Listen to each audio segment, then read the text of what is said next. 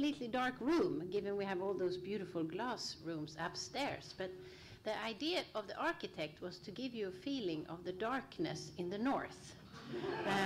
And when you exit this room, you will get the feeling we get in Scandinavia in springtime when light just hits us. And if you come to Scandinavia and those in April or May and the sun is out, you will see everyone sitting on the staircases outside with their noses in the air trying to get the first spring light.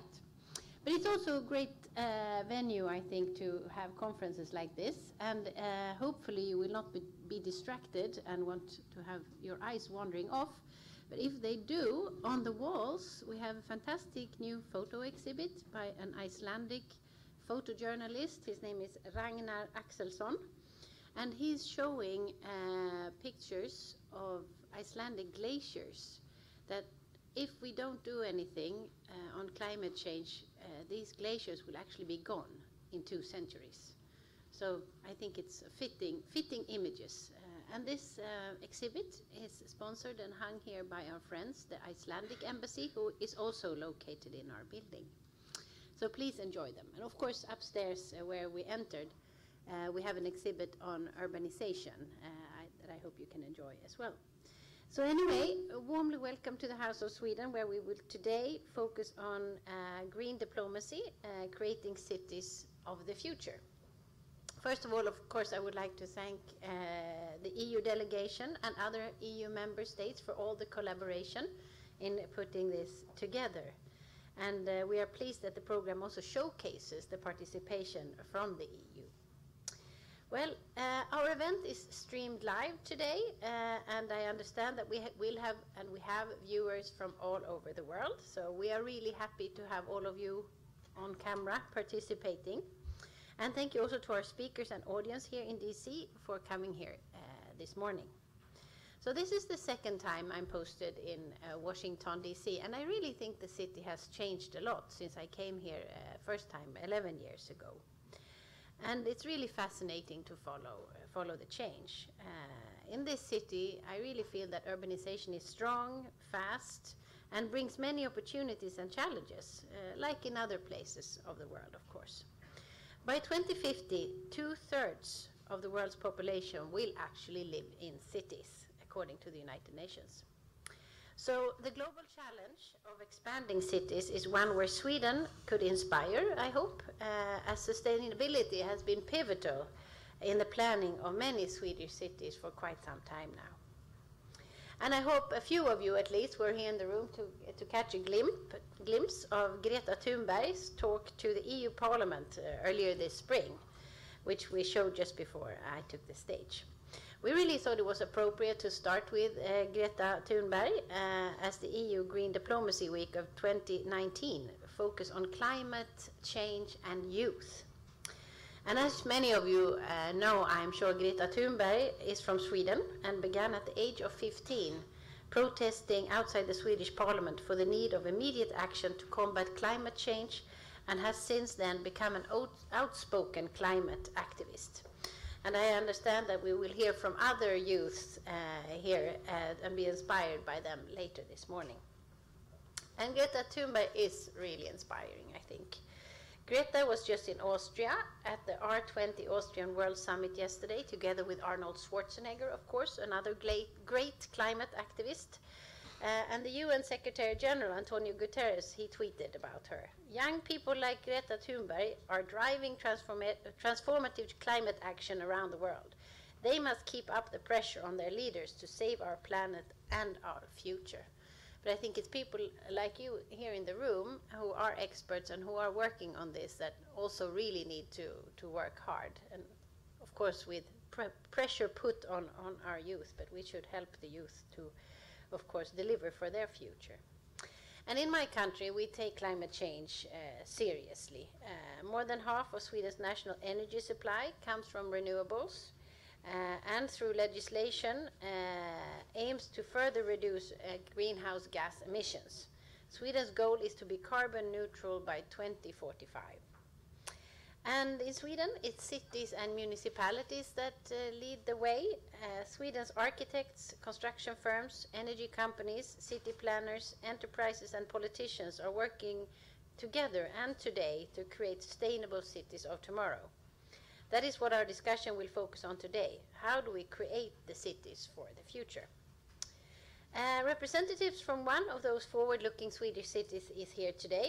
He is from Helsingborg, and Helsingborg is on the west coast of Sweden, quite far south, has been ranked as Sweden's most environmentally friendly municipality over the last 3 years. This event is also part of the Embassy's public diplomacy program for 2019. It's called Smart Societies. We engage in a year-long program on urban planning, democratic architecture, and smart cities under the collective metaphor of smart societies. Well, Sweden pushed the frontiers of urban development, both at national and municipal level. We see new technologies emerge. We welcome fresh forms of planning and put newly developed business models into practice. Together we welcome the emergence of the new. We are focusing on broad social values such as inclusion, equality, creativity, and of course environmental sustainability, and it is necessary and urgent. I find it very hard to accept that there are people who actually debate if there is climate change or not. I think the glaciers of Iceland is proof of that. And why take a chance? We must do something. So this is exactly what Greta Thunberg calls for, of course. On that note, please, after I finish speaking, watch the video messages from youth activists. We have Faith Lewis, Jess Nichols, and Bo van Horricks. And we will also listen to Maroš Sefcovic, the Vice President of the European Commission for the Energy Union. After these films, Mr. David Livingston from the Atlantic Council will take over and moderate today's discussion. So again, warmly welcome to the House of Sweden and the Embassy of Sweden. I hope you will have a great morning here together with us to talk about these extremely important issues. So thanks again.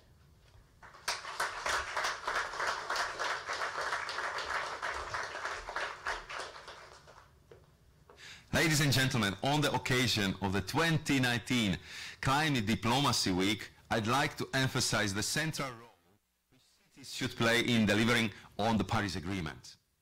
Today, every second person lives in a city, and by 2050 it will be 2/3 of all people globally. The young people of today will grow up in cities, and it is also in cities that will be decided the fate of our climate and environment. Already today, cities account for 70% of world's greenhouse gas emissions and growing. So I'm always surprised when I see national policymakers discuss energy, climate, mobility, or buildings without placing cities at the center of their thinking. But the good news, in my experience, is that mayors, both in Europe and around the world, take things in their own hands. They want to be trailblazers for cleaner, healthier future and don't wait for national policies to move ahead. And frontrunners reap the benefits of their ambition. In cities, innovation and sustainability go hand in hand with good mobility, energy savings and clean air. This attracts economic opportunities and provides the quality of life that citizens demand. That's why I'm so proud of my role as a co-chair of the board of the Global Covenant of Mayors. The European Commission was a key founding partner of the Covenant, and today there are over 9,200 participating cities, over 10% of global population. In Europe, 1 in 2 Europeans lives in a Covenant city. It's an essential platform for cities to get inspiration and knowledge from one another. And as a European Union, we are determined to do all we can to help cities realize their ambitions. A key way in which we are doing this is facilitating investment. For example, we put in place Urbis, a specific investment advisory service for cities looking to find ways to finance their projects, but struggling to navigate the financial system. And for European cities that want to be living laboratories, pioneering new solutions, we have a research program of over 100 million euro a year called Smart Cities and Communities. Those at the forefront go faster, but we also make sure no city is left behind. Our regional funds allow for catching up and transformation of cities that still need to deal with the infrastructure of the past. And we are keen on exchanging experiences with cities around the world. Cities in the United States are a key partner. Without close links between Europe and the US, we would be missing plenty of opportunities. There is so much we can accomplish by working together for a common goal. We can thank youth activists for reinforcing our sense of urgency. It's now our task to get on with the job.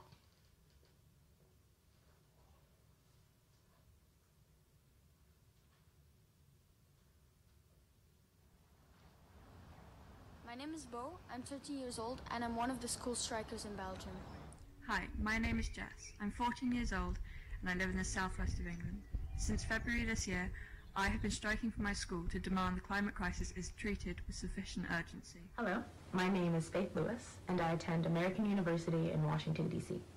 My specific focus is on environmental justice, which acknowledges that people of color and individuals with low income, in addition to other marginalized groups, are disproportionately affected by environmental degradation. I strike because I'm terrified of what will happen if we don't act now. We are facing the biggest challenge humanity has ever faced, preventing the extinction of our species. I take a stand because I've lived on 3 continents and I've recognized that the legacies of discrimination in so many contexts incorporate a gross disregard for the health and well-being of people and their environments. My first climate action was in October 2018.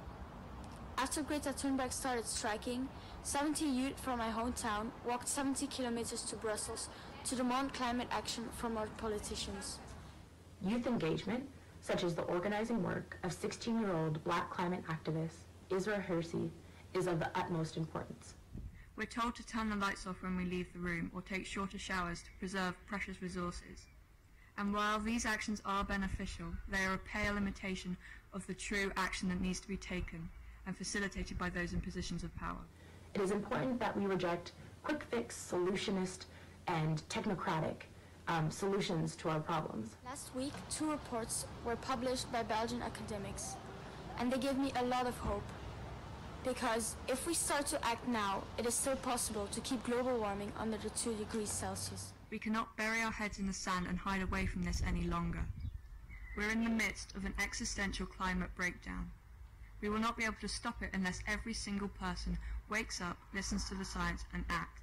But the onus should be on the cities and on public authorities in encouraging this participation by illustrating, through their actions, that engagement yields equitable and effective results.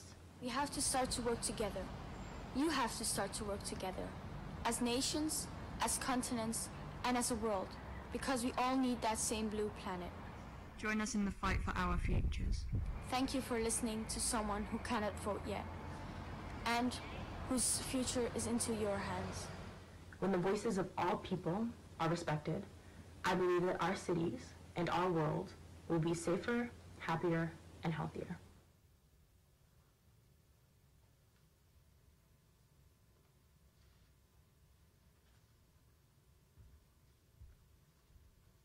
Terrific. Well, good morning, everyone. My name is David Livingston. I work at the Atlantic Council's Global Energy Center, where I lead the Atlantic Council's work on climate and clean energy. And it's a pleasure to be sort of your MC and your moderator today. I know we're running a few minutes behind schedule. I know you probably all have important things to get onto today. So we'll keep things very short here in the beginning. I'll throw in some further guiding facts and details as the day goes along. We're going to start off with a series of fireside chats. Obviously, the chat will have no fire, but it will still be just as intimate. With as warm a day as we have and as warm a morning as we have in DC, I think no one would welcome the addition of a fireplace this morning. So with that, let's kick things right off, and let me call up here for our first fireside chat Jakub Gibek, who's the head of the Climate Policy Unit in the Ministry of Environment for the country of Poland, and also serves a key role in the Bureau of the COP24 presidency, as Poland looks set to hand off things to Chile in Santiago later this December. Welcome up, Jakub.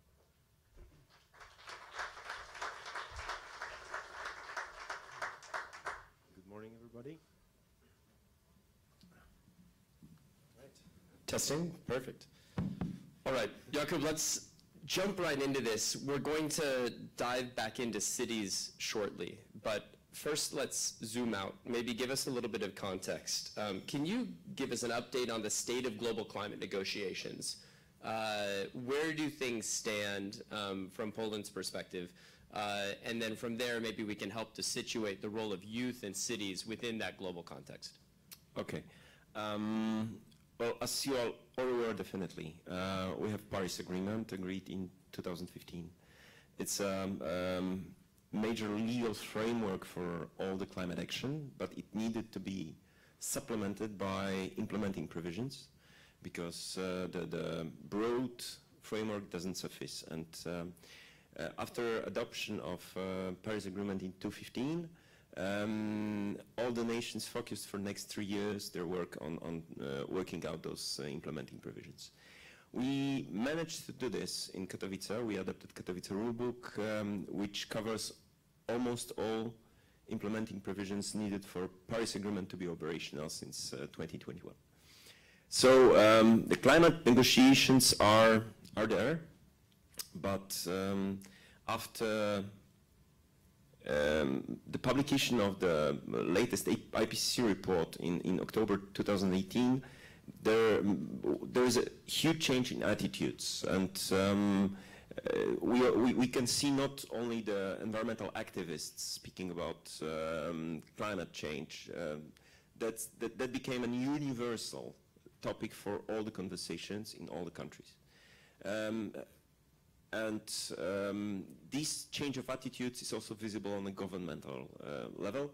We are moving away from climate negotiations to climate action, and everybody is on the same side. We need to start implementing climate actions for the change to happen before it's too late.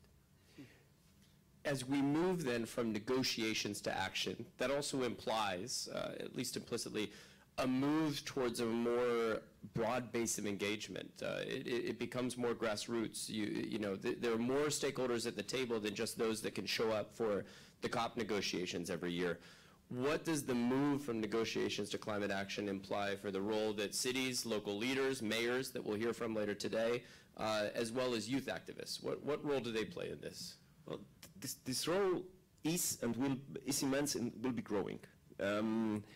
The governments adopted the provisions that build the foundation, solid foundation for all the non-party stakeholders to act. Like now nobody can tell that there is any unclarity what to do next, what will be the regime, how to account for the actions, how to verify and so on. This is in place. Now everybody has to contribute. It's not like the governments themselves will be able to solve the climate change problem. No, we need the involvement of all non-state actors. We need the involvement of scientific community. We need innovations. We need new technologies. We need cities and local governments to be there because they know what actions are needed and most efficient on the local level. We need youth. It's very visible, not only, well, it's obvious in this place in House of Sweden to talk about the role of the youth, but we had European elections last Sunday, and for the first time in history, climate change was the major topic of environmental elections, and there are some countries in Europe where the first-time voters voted for Greens in terms of by 30% of them, 35%. That's the case for Germany. 35% of those first-time voters voted for people who want to really fight climate change. Even if Bo from Belgium said he cannot vote yet, he will be probably there to vote in 5 years. And that's the real sign for the politicians to change their attitudes, to change the focus of what they are doing. Cities are central for mitigation and for adaptation. This is the place where the people live, where the people consume, where the shape of future patterns in terms of consumption, in terms of mobility and so on, is shaped. So we need to find the best solutions, we need to find quick fixes, and we need to start implementing them on a broad basis. And that's why we should start with the cities as the center for human activity. And indeed, just to kind of tee up some of our later discussions today, I thought it would be apt since we're right next door, since we're essentially neighbors this morning with the Kennedy Center. One of the most beautiful and poignant things said about the importance of cities in our lives was said by actually President John F. Kennedy, who said, "We neglect our cities to our peril, for in neglecting them, we neglect the nation."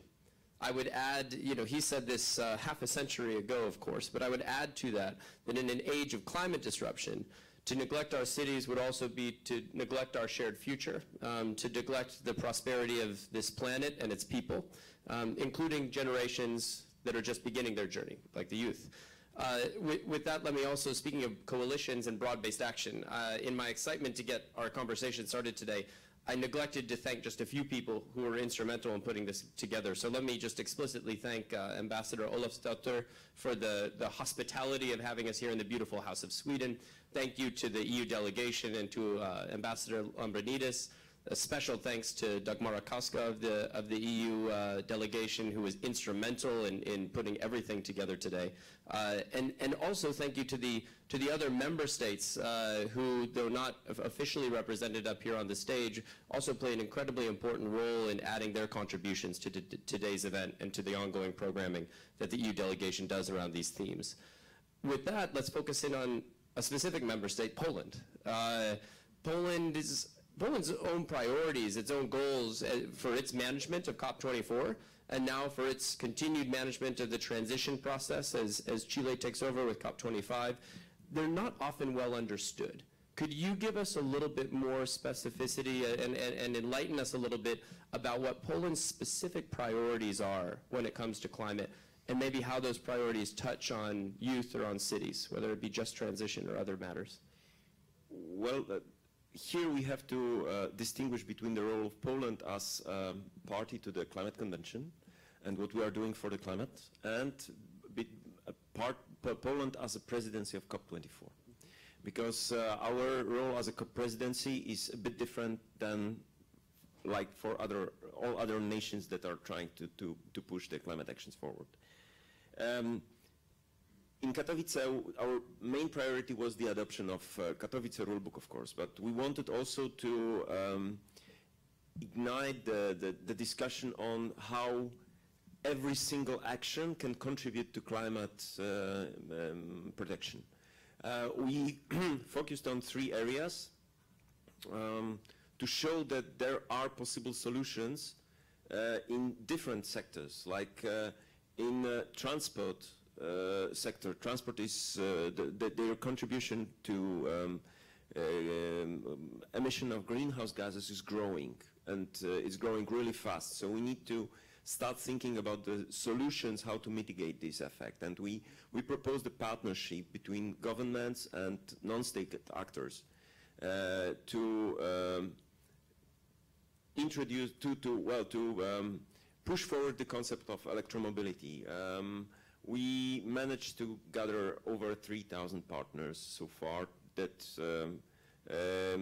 joined this partnership, including many local governments. There are over 1,500 of them there. We proposed the concept of just transition. Just transition is for us the key to sustainable but also socially acceptable climate action, because as we see from examples in some member states, the public is demanding climate action now, but on the same, at the same time, the public is sometimes opposing the governments that are trying to introduce changes.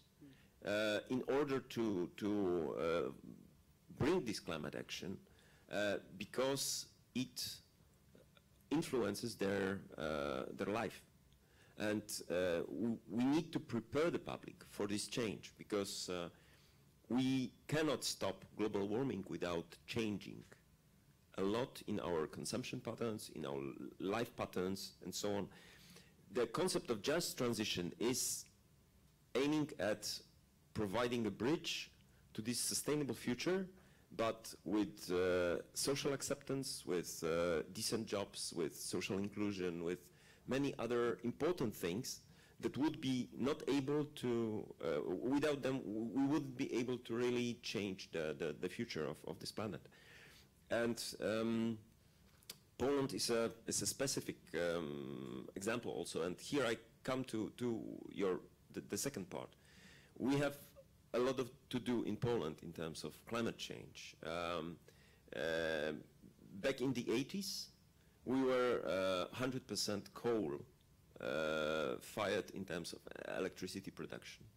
Now we are moving slowly in the direction of going green. But this transition requires time and money. And we are talking about really huge investments. So it will take us a bit time, and I would love to be able to share the declaration of our Swedish hosts here that they will go carbon neutral by 2045. We won't be able to get there, but we still... Federal government has with states, and then within states, cities. So there's a sort of nesting doll type of aspect to how we run things. And obviously, President Trump is not concerned about the climate crisis. In fact, he's actively trying to roll back many of the things that President Obama did to respond to it.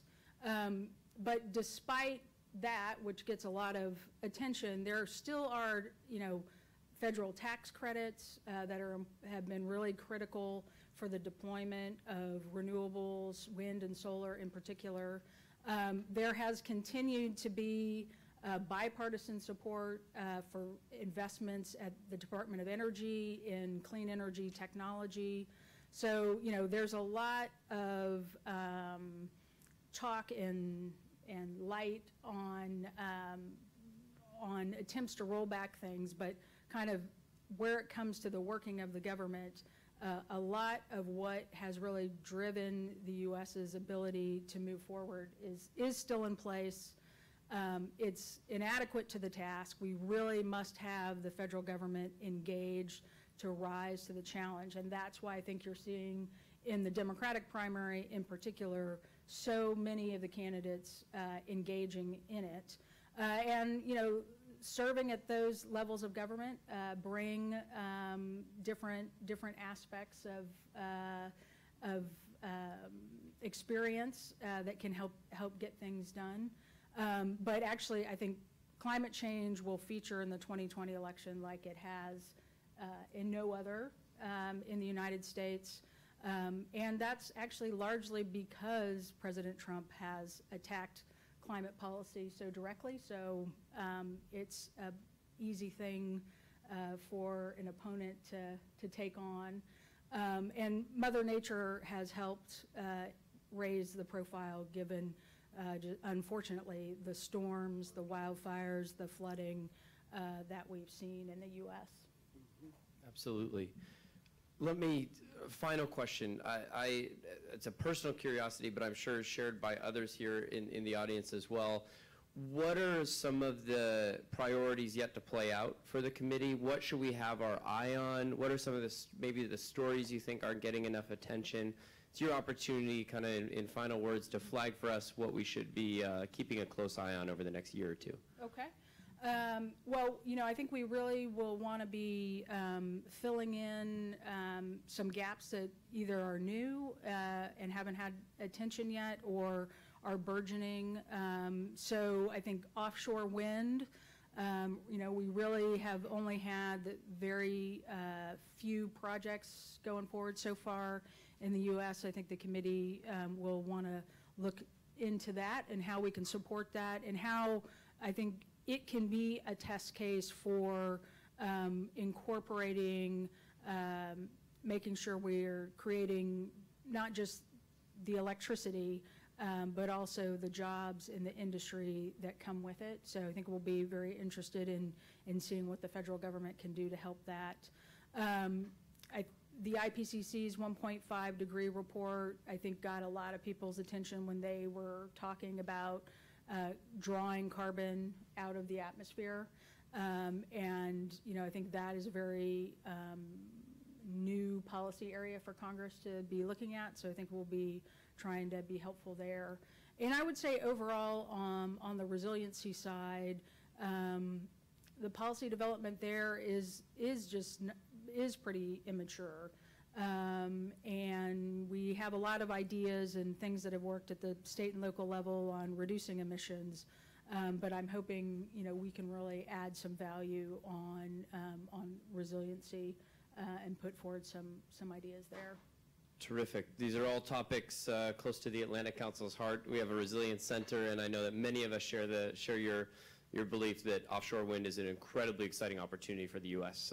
And for governors and local leaders here as well. So Anna, with that, thank you very much for joining this morning, and best of luck with the rest of your work.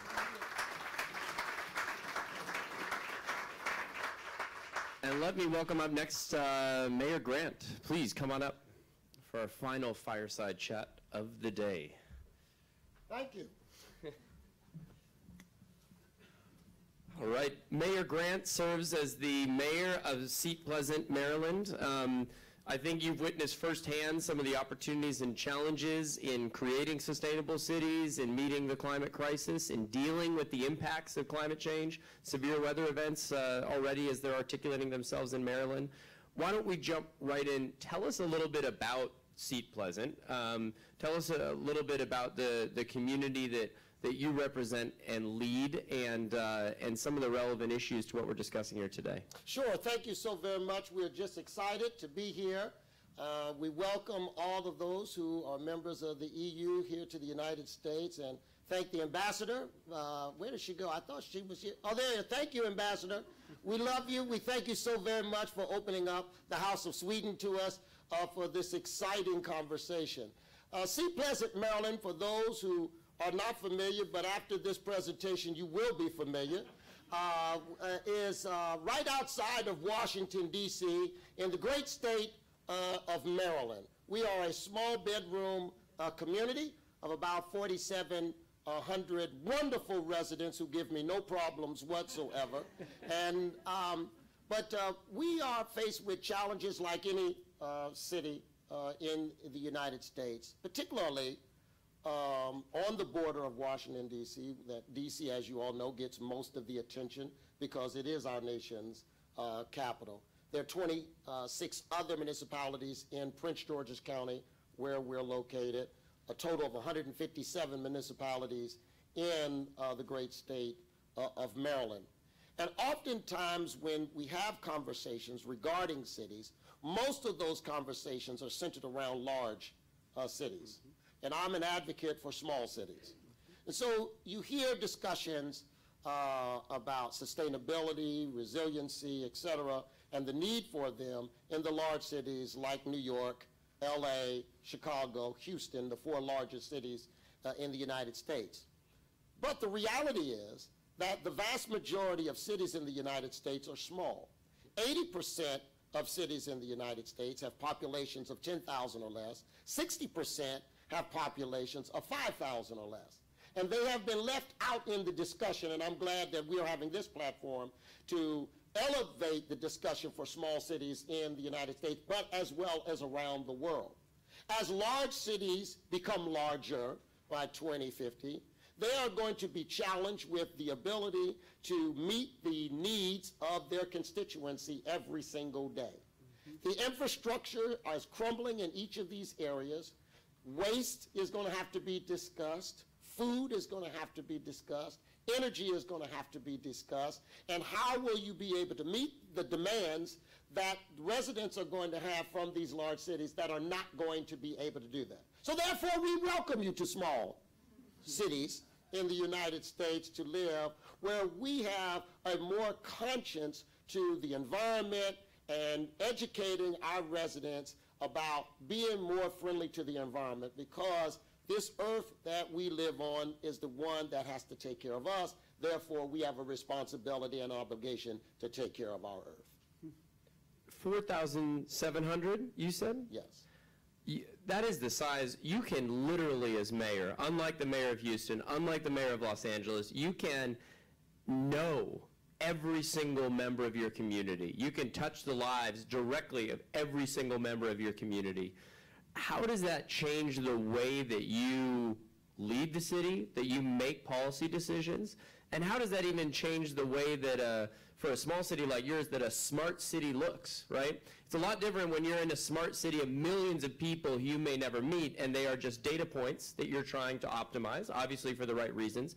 For you, though, they're names, they're faces, they're people with stories that you've known, that you've probably grown up with over time. How does that change your approach to data in cities as well? So we're excited to be the world's first authentic small smart city. And as that, there are three words that we really focus upon, which is engage, educate, and empower, is what we are all about. And so just to say that you're a smart city is not enough. Just to say that you have this collection of data to drive your decisions is not enough. But why are you doing that? And having a connection with your residents and understanding who they are, understanding their hopes, their dreams, their aspirations, but the challenges that they are faced with every day, fulfill them reaching the zenith of their ambitions and helping them to meet the challenges that they are faced with every single day. And so as we are moving forward in our city and we're talking with our residents and engaging with them, one of the things that we utilize is our My C Pleasant app. And so you are able to download the app and engage with the government 24/7. We are the first city, a small city, if you will, in the United States that's utilizing IBM's Watson. So artificial intelligence is being utilized so that we can respond to our citizens at the time that they need. So you don't have to necessarily get with me, but you can get with the systems that we're putting in place. Before the year is out, we have a partnership with the Greater Washington Board of Trade that we're going to be rolling out kiosks in the city, but we will be the first city in the United States that will have an avatar, it'll look like me, that our residents will be able to go and interact with to get their questions answered for them. So let me give you an example of how the smart city works in our city and is helping our residents.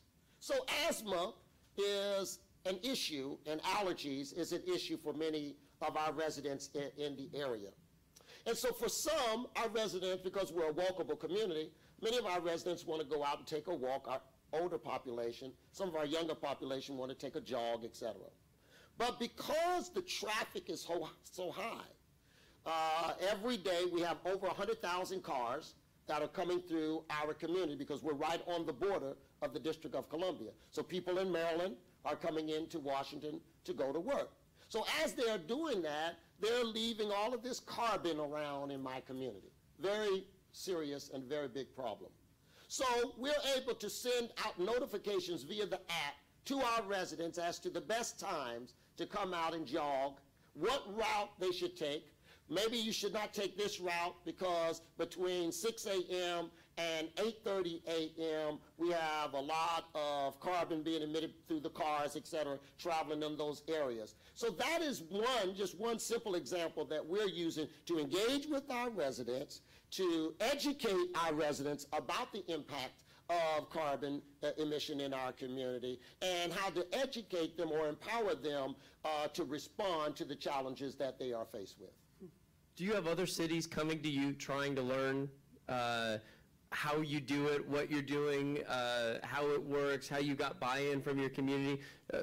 Do you have other mayors knocking on your door? I imagine that there's a lot of curiosity. So we have been very fortunate. We are now traveling around the world, given presentations. We were just in Beijing, then Nanjing, and then we went from Nanjing to South Korea, Washington State, and then Silicon Valley. We've been traveling around to various places, educating and sharing. One of the models that we've created, and when you talk about the climate issue here in the United States, those who don't feel that it's an issue, obviously it's an economic issue for them. It's all about making money. And so now we have to find ways to counter that and show them that you still can be profitable. I don't know how much profit you really need, but you can still be profitable and still be a friend to the environment at the same time. So we've created a model in our city where we formed a for-profit corporation that is able to sell subscriptions to smaller municipalities because they don't have the large dollars to transform themselves digitally into a smart city. So what we've created is a model where they can buy a subscription at a much cheaper cost so that they can go through that digital transformation. This is what we can do in America, and we can compete with the large cities and be greater and more environmentally friendly to attract more residents to live in these bedroom communities and offer great amenities for them to live, work, play, and stay in the communities that are small in our country. This is amazing. You've heard of B2B. This is C2C. This is city-to-city business, city-to-city services. This is terrific. Mr. Mayor, will the avatar live on after your term as mayor? Will you always be the digital personification of Seat Pleasant? I'm quite certain that the mayor coming after me will probably have a little problem with that, but certainly maybe some of the residents will advocate for the avatar to stay. Well, one thing will live on though, which is your legacy of creating, and if I'm correct, because there were a lot of words here that appeal to people, including millennials like me. Certified, sustainable, smart, small city, maybe small batch as well. So, throw it in for our friends in Brooklyn. Yes, this is terrific. It's very exciting. Keep up the great work. We will all, I'm sure, now remember Seat Pleasant will be first in our minds. It'll continue to punch above its weight, and we'll all be rooting for you to have much success in all these exciting projects. Thank you so very much. Thank you very much.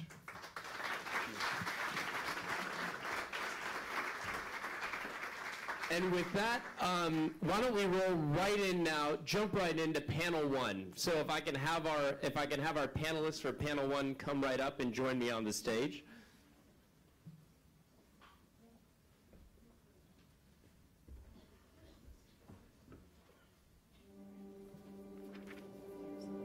We're going to start with a short video. More and more people live in cities.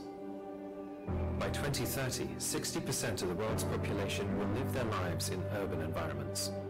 We need to change and foster change in order to act on new and greater needs. We need to find smarter solutions and better ways to build cities where both the people and planet can thrive. It's quite clear what we have to do. We have to change and truly focus on a number of areas that are attracting increasing attention across the globe. In this, we need to be humble, to learn and listen to those who have something to share. But we also need to be braver than ever before, daring to invest in new, unexplored paths going forward. The city of Helsingborg just took a stand. Over 3 years, we will make an investment of a type that Sweden has never seen before, allocating earmarked resources to all departments in our city. These resources can only be used for one thing: innovation. To test new tools and techniques, forge new paths, and collaborate with parties outside the organization. Now we're looking for others to join us on this journey. The ones with the ideas, the disruptors, the ones who want to drive change and make a difference. The brave, the bold, and why not the crazy ones? Because the companies and organizations that lead their industries forward also shape our lives in the city. In 2022, all this work will be showcased in a City Expo that puts the best innovations on display, that raises the sharpest questions, and invites participants to explore and take part in new urban designs. All the things that come together to compose life in the city. In 1955, 1 million people visited the Design Expo H55. In 1999, 400,000 came to the Housing Expo H99. Now we're setting our sights on H22, a city expo exploring a smarter and more sustainable urban development and city life. This is our next step. What's yours? Welcome to join our journey, and welcome to H22. Terrific. That sets the table for our next discussion. Panel 1, Sustainability Matters for Cities and the Planet. Let me briefly introduce our illustrious panel. First, Hendrik Frindberg is the Environmental Director for the City of Helsingborg, recently named, I believe, the world's most sustainable city, or at least Europe's most sustainable city. But we'll hear more about that shortly. Lisa McNeely is Director of Sustainability for the City of Baltimore. Axel Baumler is Senior Infrastructure Economist at the World Bank. And immediately to my left, Daniel Connor is a Senior Advisor in the Office of the Director, the Department of Energy and Environment for the DC government. And just got done with the legwork setting up a new green bank, which I know we'll be excited to talk about. Let me start with Hendrik, though, because Hendrik, you probably had the longest journey here, and it's already, you know, you're right in the middle of the day in the afternoon in terms of your body clock. So let's have you lead off. Tell us a little bit more about Helsingborg. Tell us a little bit more about some of the ambitious plans that have been put in place there, and what you're doing as a city that's so innovative. Yes, thank you for being here. We started our work for about 10 years ago, and we sat down with a lot of parts in the society, and we were talking to NGOs and businesses, politics, and schools, and we created our vision for Helsingborg. And the vision is deliberately broad, and it's about having a creative and balanced and a pulsing city. And to become this, we have to reach this. We have some goals that are shorter, and one of the goals is the one that you've seen on the film. It's our City Expo in 2022, and we are getting there, and we are now out in the world looking for smart and innovative ideas that we're going to take home to Helsingborg and create them there. And for me, a smart city is an innovative, sustainable city with a low carbon footprint and with a high quality of life. And I have some examples for you what we have done in Helsingborg so far. And we don't like to wait for the state to tell us how we're going to do things. We like to try to do things ourselves and test them, and not have so long plans, because plans tends to be old when we want to act. So we have created our own climate and energy plan, and we have the plan to become climate neutral in 2035. And we think that it's possible. And to show how we're gonna do it, one example is that we have created our own climate change program for transports for our own employees. We have about 10,000 employees in the municipal.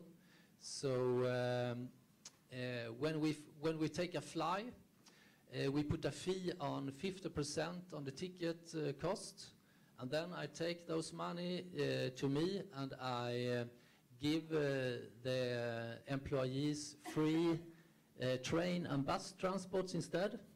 So we push from flight to train and bus. And we have discovered that our employees, they have rediscovered the train, because they think it's a good place to work at. And we have so far lowered the flight with 30% due to the previous year. So this is an example that we can, how we can do an impact directly. And we have always looked at our waste and figured how we're going to do with it. And we have an 8-fraction sorting, sorting at the households, near the households, and we think that's the only way to do it, because if you don't do it at the households, you always get worse results. So as close as possible to the households. And many of those products have a value in Sweden. So paper is value in to recycle, and metals and glass and cardboard board and so on. The toughest one has been perhaps plastic.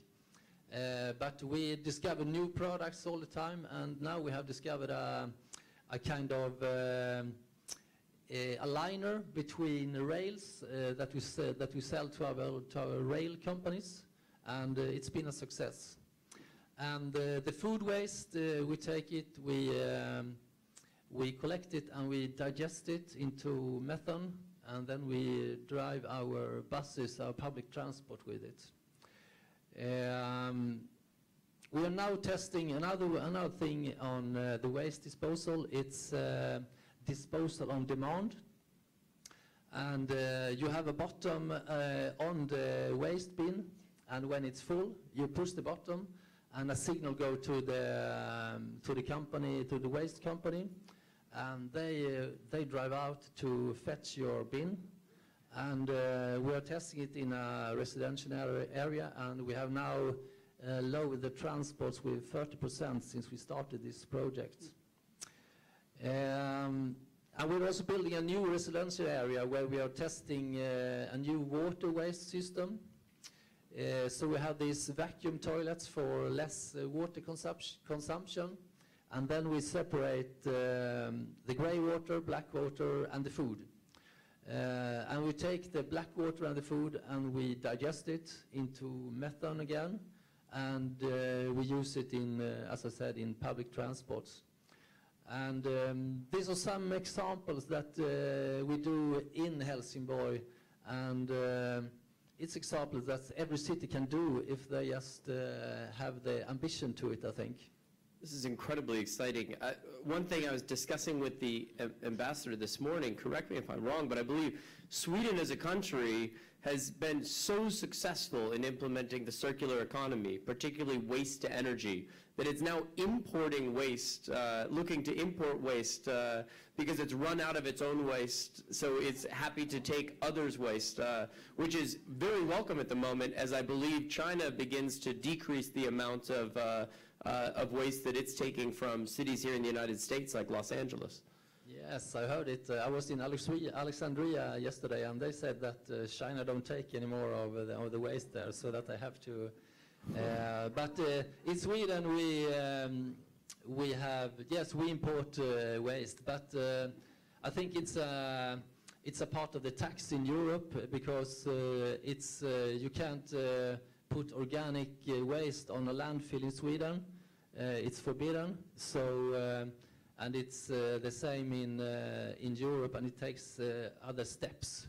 So it creates a market for waste. But we think that the solution is always to collect the waste close to the household and then recycle it. Because if you put it together, it's almost it's not so good to take it from there.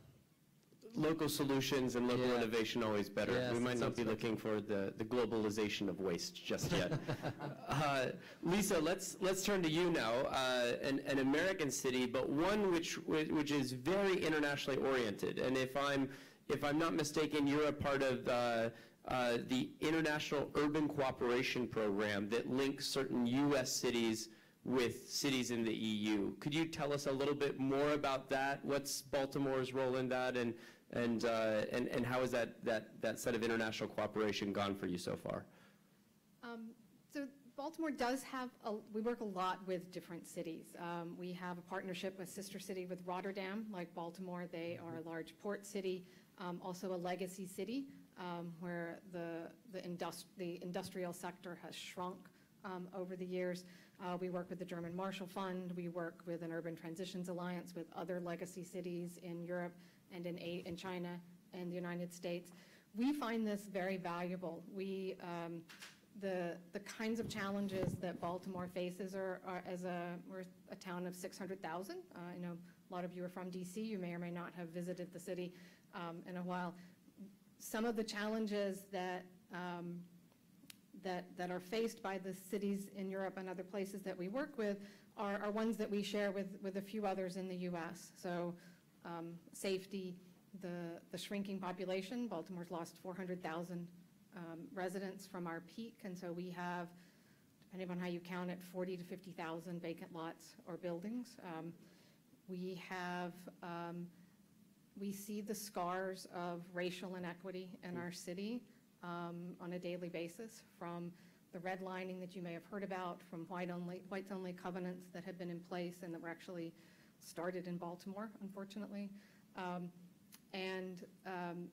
We look then to try to put equity at the front of the work that we do, and we find that working internationally is a way for us to learn other tools and ways to take those steps forward to redress those issues and to ensure that as we work on sustainability that we see progress that is more equitable and that that helps us address all three sort of areas of sustainability, not just environment, but the social justice and the economic.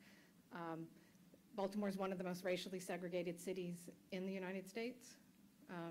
It is one of the few independent cities, which means that we're not part of a county, which has left the city, that second part has left us with fewer resources to address some of the things, but we do still try to take steps that we think work for us. So one of the things that we're doing are community resiliency hubs. So my office does both the sustainability and climate action planning on the mitigation side, but also the hazard mitigation planning, the adaptation. And so these community resiliency hubs are kind of at the overlap of that, where we work not with city buildings, but with trusted community partners to set up locations where these are groups that are already active in their community. They already act as a resource. And we as a government are just connecting them to resources in the city that they would need to work with after an emergency or a disaster, but also do some centralized fundraising for, say, the solar panels and the batteries for the buildings or supplies that they may need. We're hoping to launch them officially this summer. Hopefully we will launch them. I'm not hopeful with the reason why, which is just that we would launch them as cooling centers during Code Red Day, so I'm hoping that we don't have as much of that this summer. But these are the kinds of conversations that we have that we know other cities, both in the United States and internationally, are also having, and look forward to venues like these to have further conversations about them. Terrific, thank you. And let me just ask, as a quick add-on, you're also a pretty young city. You've got Johns Hopkins University. You've got a lot of university-age students living in the Baltimore area. How does that shape the way you engage with citizens and the way you think about the sort of projects that you're going to undertake?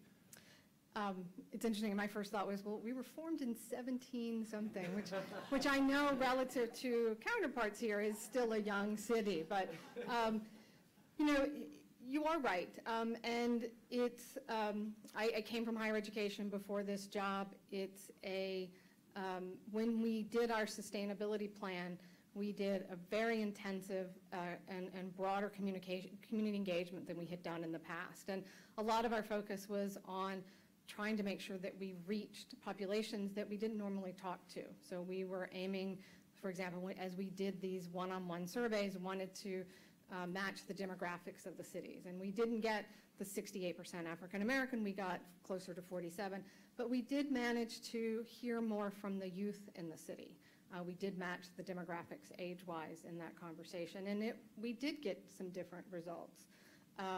And you know, I think that who we talked to, though, was probably a combination of people who are in the city to come to university, or one of the, you know, whether it's Johns Hopkins or some of the other colleges in the city, but also African American youth in East and West Baltimore who are have been, you know, were born in the city and plan to stay in the city. You know, one answer that we got in that survey that we didn't expect was we asked people what they liked most and least about their neighborhood. Not surprisingly, the answer we got the most across the different groups was their neighbors. The answer, and this was not a statistically significant one for the data folks in the room, but the one we got most common from youth was noise. They either liked or did not like the noise in their neighborhood. We are still exploring what that means. We think that it's not what maybe you know, someone like me who, you know, is a little bit older and further away from that, of like, oh, it's those pesky kids making noise. We think it has more to do with public safety in the city, that youth in some of these communities are more likely to hear. There's going to be more police and ambulance presence. They're going to be their houses are closer to the street, and their windows may be more likely to be open if it's in the summer and they don't have air conditioning, and so they hear that a lot more and what that means for them.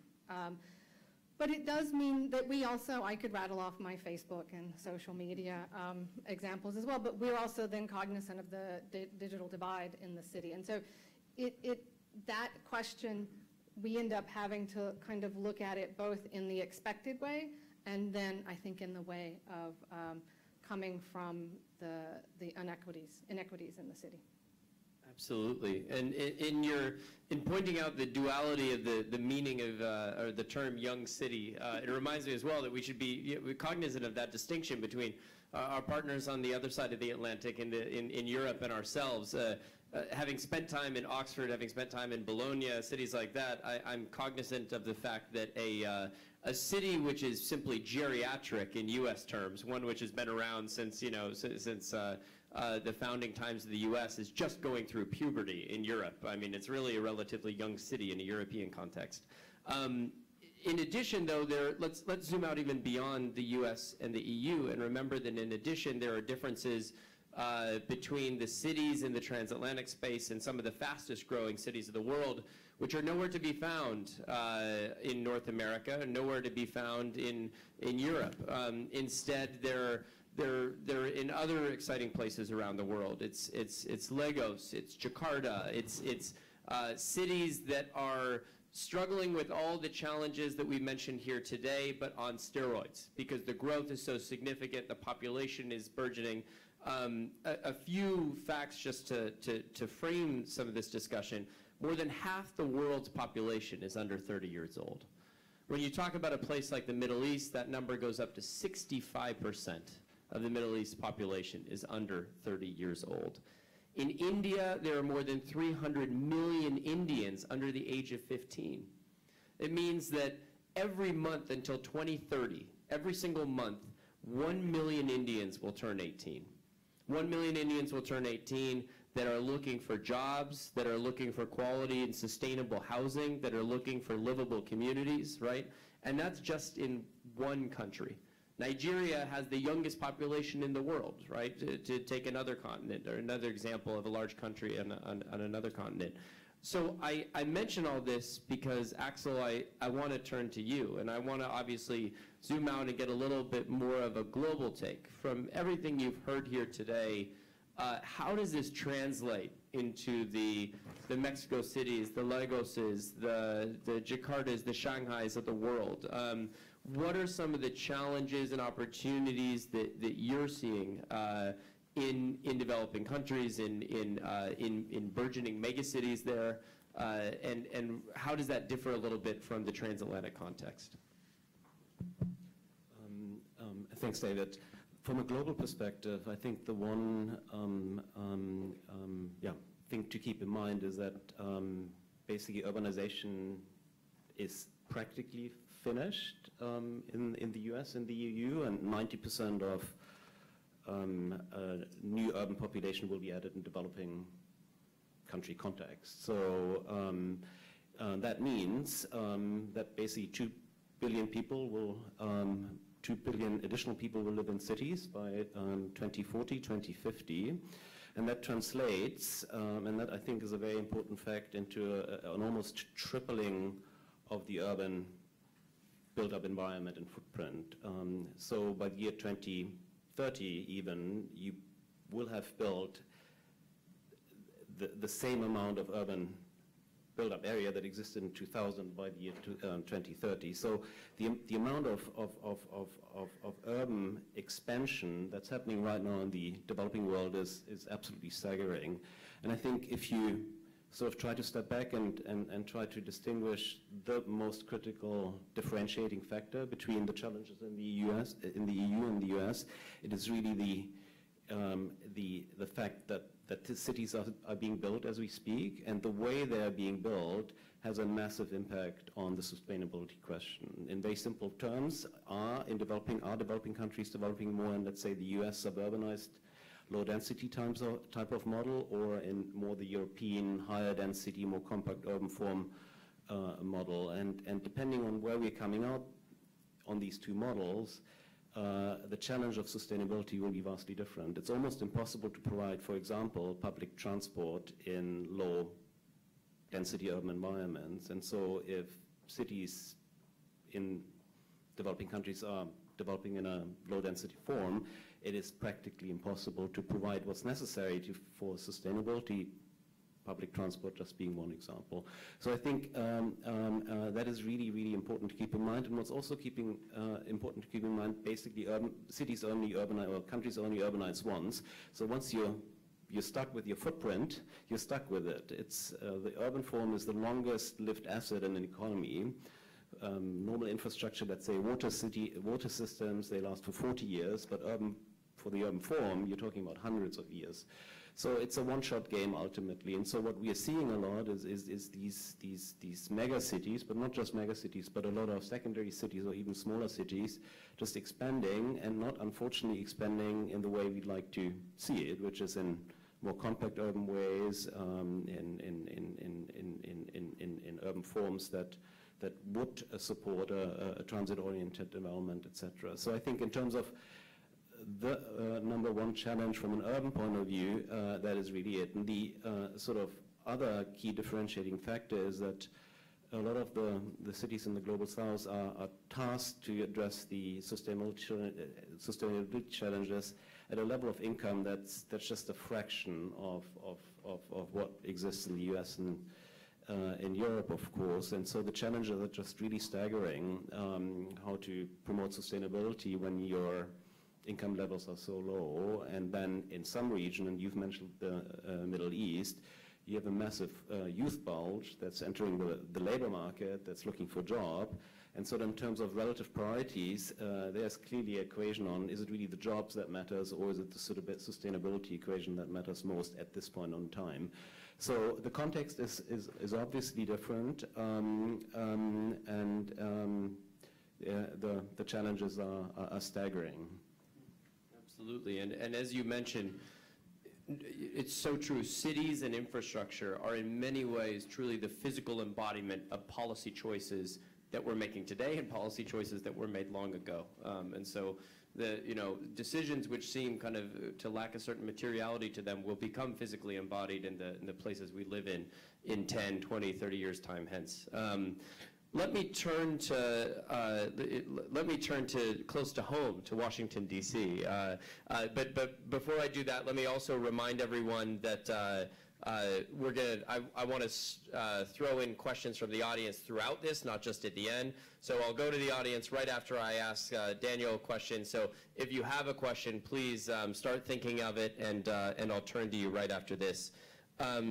Daniel, tell us a little bit more just about DC has a variety of different long-term plans, which are really impressive for a city of any size.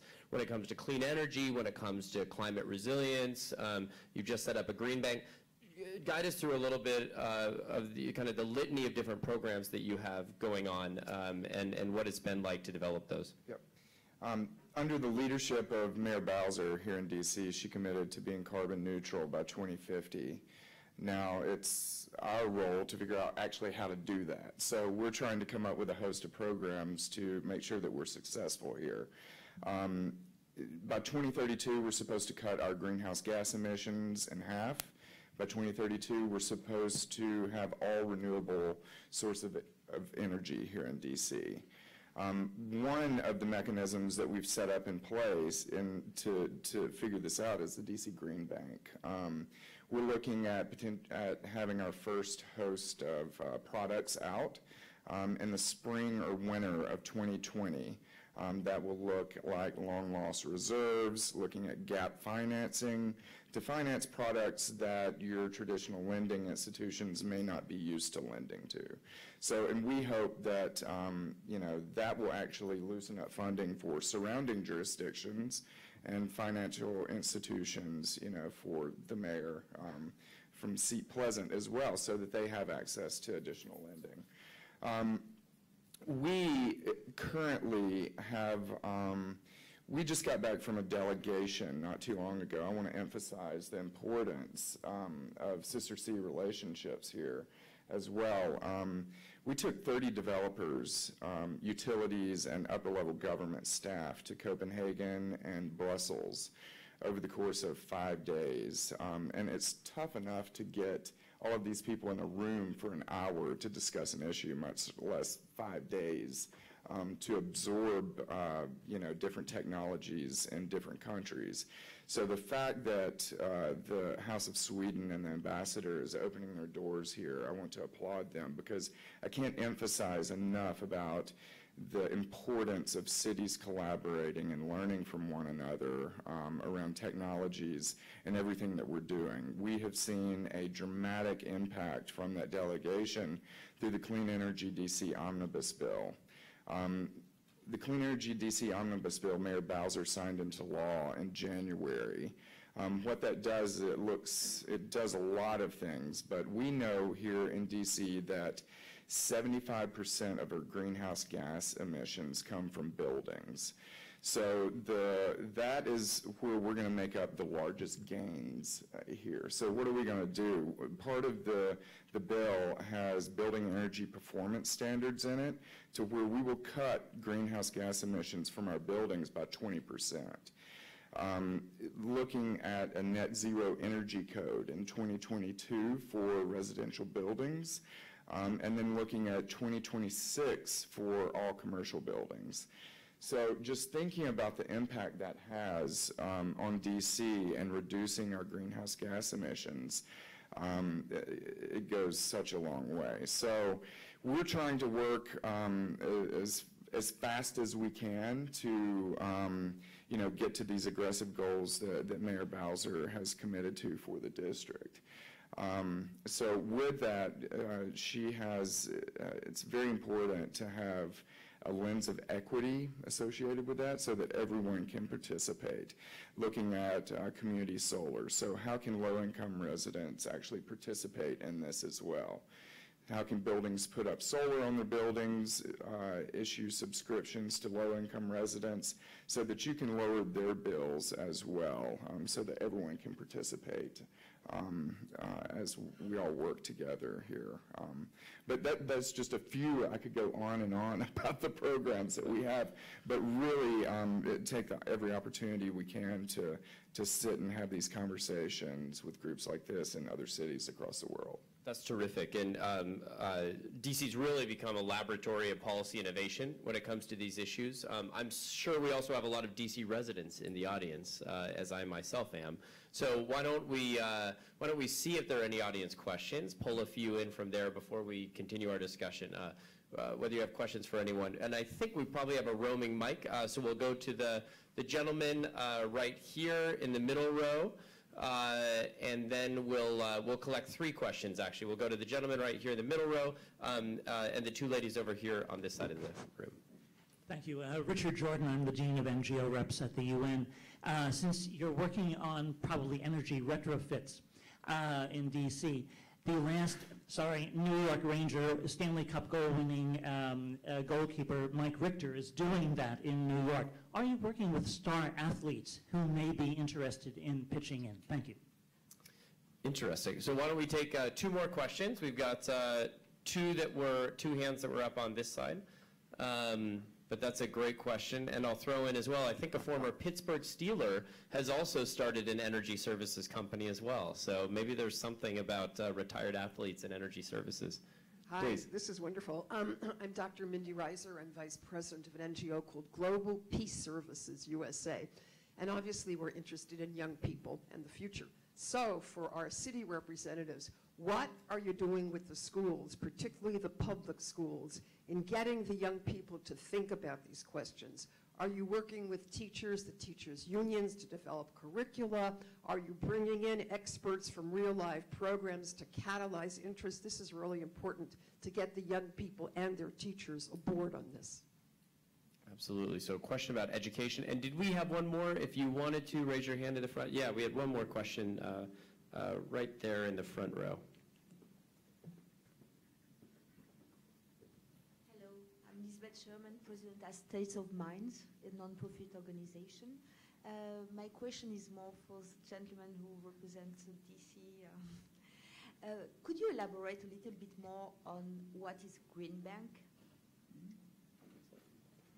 Great. So why don't we answer on Green Bank, and then we'll take the other 2 questions with whoever wants to field those. So our Green Bank is capitalized at $105 million over the course of 5 years. We're looking at a rate of return of 5 to 1 or 7 to 1 with private investment, looking at foundations to also invest in this. The first round of products, as I mentioned earlier, will be rolled out in spring or winter of 2020. What that would look like is the district or the Green Bank, it's a quasi-governmental entity that doesn't have the procurement laws of the district government, so it can move dollars much faster. It's much more flexible, much more nimble to respond to the market. What are the needs? Like, what projects need gap financing? How can the Green Bank take on some of the risk of issuing low-interest loans?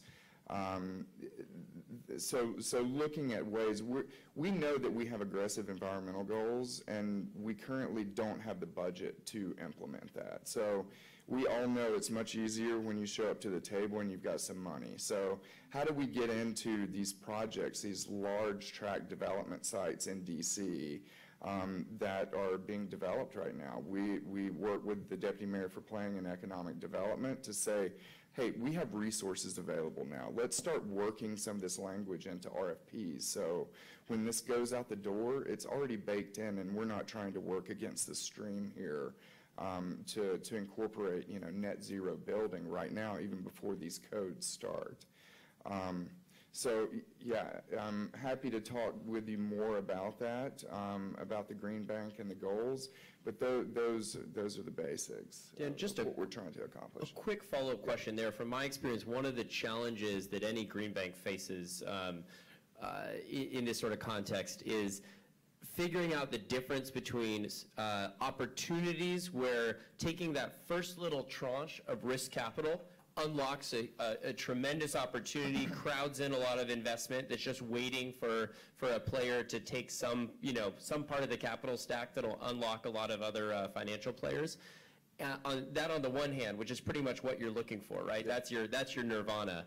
But on the other hand, you don't want to get stuck in what might look like that opportunity, but turns out to be an area that private capital wasn't financing for good reason, right? Yeah. Any thinking on how you navigate those challenges? Well, we put a lot of work into, we're trying to get the bank stood up right now, but we're doing as much work as we can so that we hand over studies of potential products and what would be the, what you get the most bang for your buck, so that they can roll out initially once the board is in place and executive director is in place, that we want to be successful right out of the gate. So what is the host of products that will make the bank successful as soon as it comes out of the gate? We want to make sure that low-income communities can participate with this, but we have to make sure that it is established right out of the gate, and then start working in some of those products. But from the departments, so I think we're trying to do as much work as we can right now with consultants and giving documents over to the board of directors so that they can make the right decisions as quickly as possible as soon as it's launched. Absolutely. Okay, and then whether it's DC, Baltimore, Helsingborg, what are we doing on civic education to ensure that we're not reliving some of the same mistakes of the past, and that future generations, as they rise into becoming citizens and ultimately leaders, are better equipped to tackle the sustainability challenges we're going to face? So I can share some of what we're doing in the city of Baltimore. We've had a program in place for many years. It's kind of been two-pronged. One is giving small grants to schools, like $1,000 or $2,000, which is often can be really, it's for anything the schools kind of want within that field. So they sometimes add composting at their schools. They've added community gardens as an educational tool. I think sometimes they've developed, modules for their classes. And we worked with a community foundation and a coordinator at the schools in our office to do that. But we also had interns. We thought it was important to have interns from the high schools to work on issues. And the first cohort that we had wanted to tackle legislative issues. And so they worked for many years. They won two of them won Brower Awards, which is a national prize given every year, for work to ban styrofoam. So many people heard that Maryland's state legislature passed a styrofoam ban. We know that Montgomery County and I think Prince George's County also had bans.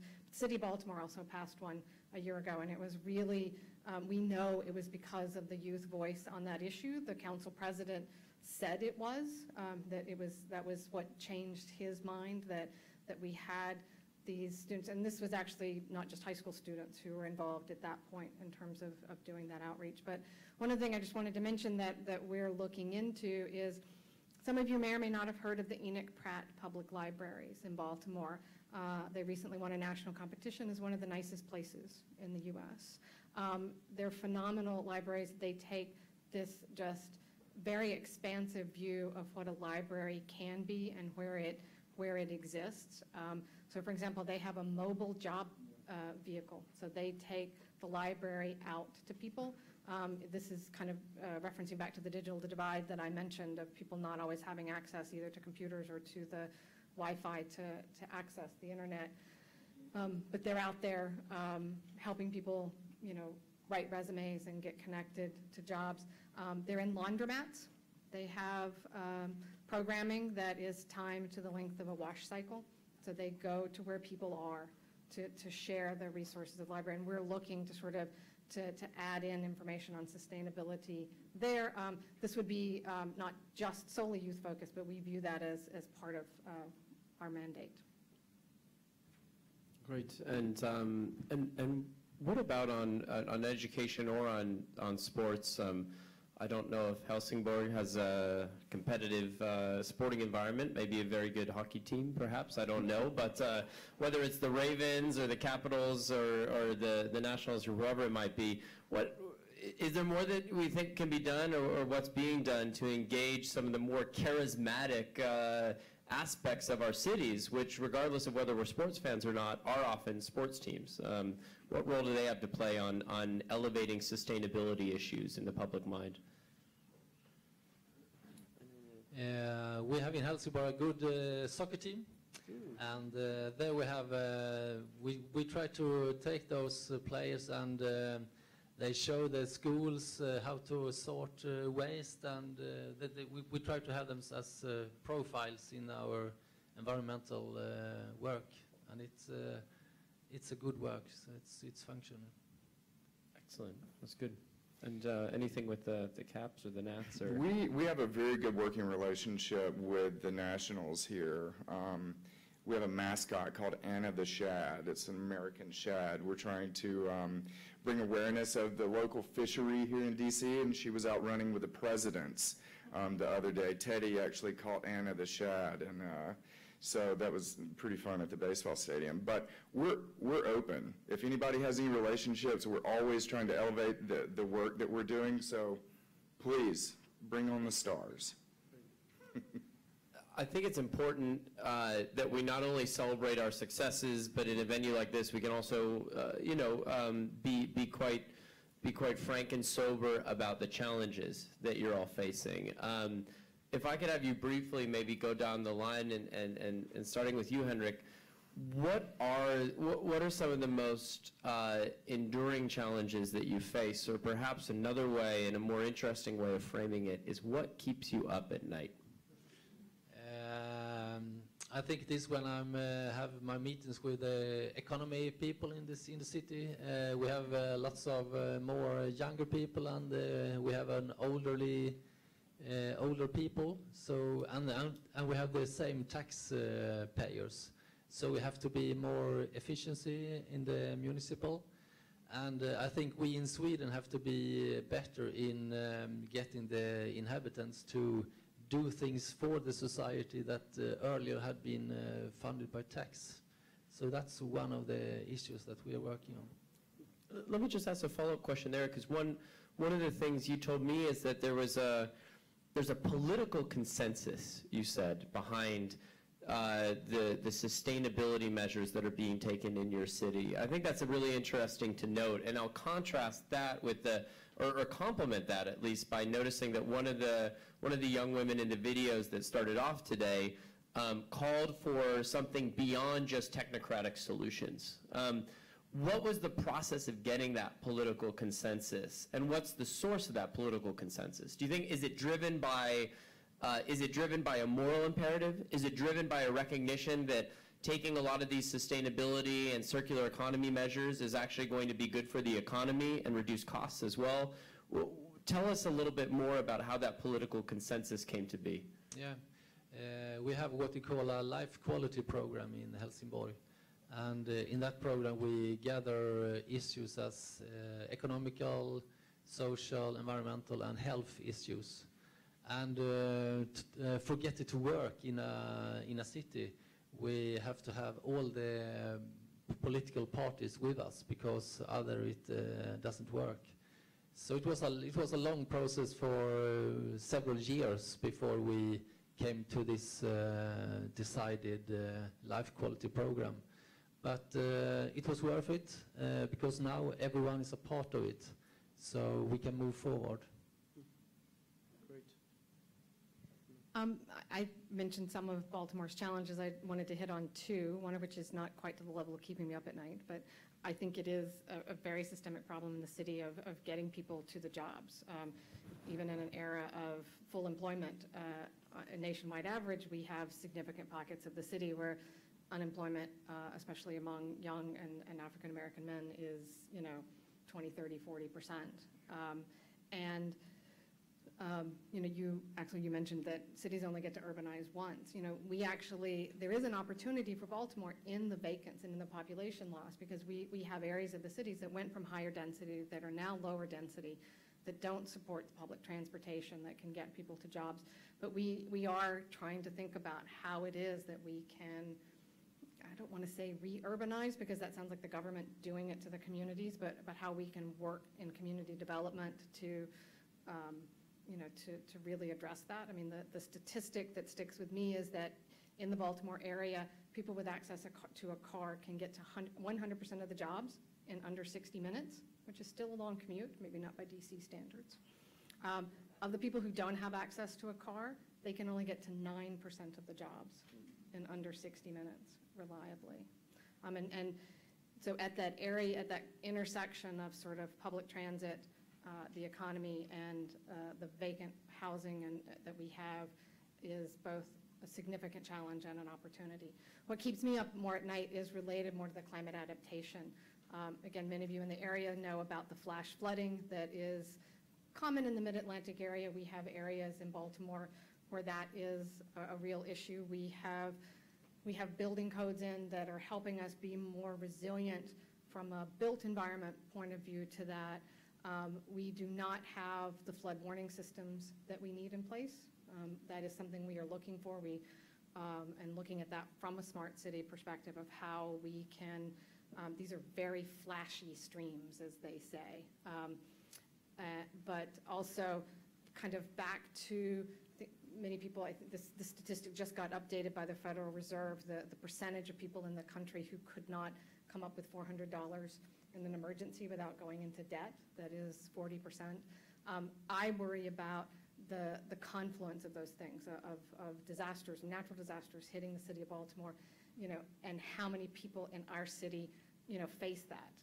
I read an article that when Katrina hit in New Orleans, there's a hypothesis that the human toll was made worse. There's no studies on this, the number, but that it was near the end of the month. And so there was an assumption or a hypothesis that there may have been even more people who could not come up with that, that amount of money that was needed to evacuate from the city, and what that may have done. And that's something that I really worry about in our city. From my perspective, it is really the tension between sustainability and all the other things people worry about in the developing world, getting a job, getting out of poverty, etc., and how to give the prominence to the sustainability agenda that's so important for climate change, adaptation, mitigation, and so on, in a world that is most immediately dominated by very immediate and other concerns, and really getting that equation right, that basically development is about sustainability and sustainability is about development, which can be done, but it's not always obvious. And then in that context, how to finance, obviously, the massive amount of investments that's required to provide sustainable infrastructure in a world where we know that some, as David, you were saying, some of the areas clearly are attractive for the private sector, but a lot of the areas on sustainabilities have more of a public good character, and public resources are scarce. So how can we work basically with countries, with cities, to sort of create fiscal and financial space on the public side, and then also crowd in the private sector where appropriate? So initiatives like the Green Bank in DC are very, very interesting, and we're looking into these things also in our country contexts. Is that, if you had to choose the financial mechanism that you're most excited about, what would it be? We didn't touch on financial mechanisms quite as much as I would have liked, but maybe just quickly, some that we discussed green banks, but Axel, what are the others that we should be keeping our eyes on that the bank is involved in or that you're very excited about? Well, unfortunately, there's not the one or the magic wand in that field. I think from a city's perspective, and that's kind of only partially answering your question, what is really important is to get the city finances in order. And I think DC, again, is a fantastic case study, which we're using, by the way, also globally, where a city that was essentially bankrupt 20 years ago started getting back on its feet by getting the finances in order, by basically working towards getting a credit rating, issuing a bond, and demonstrating basically that the city is financially capable again to get basically on top of its many problems. And that was the first order of a business, in a sense, getting that in place. And I think that's a big lesson, and that's what we're trying to do with cities, working on their finances, on their creditworthiness, etc., so that the city can go out and borrow, not just for commercially viable projects, but for public good type of projects. On the innovations, on sort of project-based financing, I think we're using a lot of financial intermediary approaches, working with banks to, for example, on land for building energy efficiency programs that I think are very attractive, because we get the scale through working through local capital markets in order to, basically retrofit buildings to make them energy more efficient. I think that's a model that could be rolled out in other sectors, subsectors as well. Terrific. And Daniel, I'll give you the last word. Biggest challenge that DC faces? Biggest challenge DC faces. That you face in your role. DC may be facing a lot of challenges. Luckily, you're not paid to deal with all of them. You know, I think that we have a very progressive development community here in DC. We're very fortunate for that. Developers know how to buy parcels of land, build buildings, sell them, and make money. I think we're trying to change the culture of development here in DC. How do you make a business case for buying land, building a building, making it net zero, and making sure that that is profitable? And we, I think, slowly, we're doing that. We have an example of the AGU, American Geophysical Union building, which is one of the first net zero retrofits in DC, to where we use that as a demonstration project to take developers, to take engineers, to take architects, to show that this is possible in DC. Like, and if you start planning early, it doesn't cost that much more. And we're trying to work, you know, with to make sure that the assessments are actually reflecting the value of these buildings, working with insurance companies. So I think, you know, the biggest challenge that we have is really changing the culture of development here in DC. But I think we're moving, you know, down the road because of, you know, the delegation, things like that, sharing, making sure that we're engaging the right folks. We have a great partner in DCBIA, Building Industry Association here in DC. Lisa Mallory has been right by our side through the omnibus bill and went on the delegation with us. So I think working with our partners, our associations, and our development community to make sure that we're educating everybody so they have all the information up front, so when they're developing buildings, that it's done in the right way. And we're proud of it, you know, 20 years down the road. Terrific. This has been a great discussion. I wasn't even aware going in how many different linkages there were going to be between cities, financial institutions, between you know, places which might be thousands of miles apart, but are right next to one another in terms of the challenges they're facing and the solutions that they're looking at. So, with that, please join me in thanking this wonderful first panel. Thank you very much, and let me welcome up our second panel to the stage.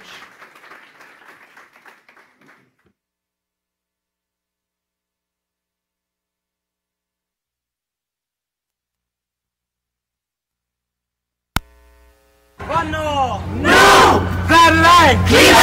Norrell! No! Iman! I am not happy about what is being done to this planet, and that's why we're here. We're striking for the climate, and this is because we don't think that the politician is doing enough to fulfill the Paris Agreement. The Paris Agreement tells us that we have to act now, and this is not the reality. Our demands is sticking to the Paris Agreement, following it every step, sticking to the IPCC report and sticking to it every step. We unite behind science because we need a strong voice in this movement. This crisis is global, and if we want to find solutions to the immigration problem and to the droughts and to the starvation and avoid future wars, we need to solve the climate change. We won't stop until we feel that the world, the cities and the countries have listened to us and are acting upon this crisis. We won't stop until our future is safe. The climate crisis is the whole world's problem. We need to work together to fix it. Not just Denmark, not just the US, not just Sweden, not just India. The whole world needs to rise together and help each other to solve this climate crisis that we're in right now.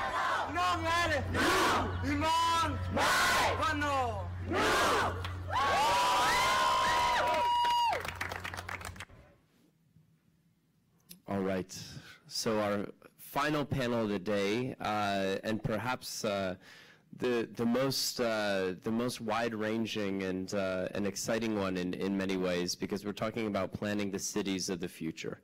Let me briefly introduce our panel, starting by the far end of this row.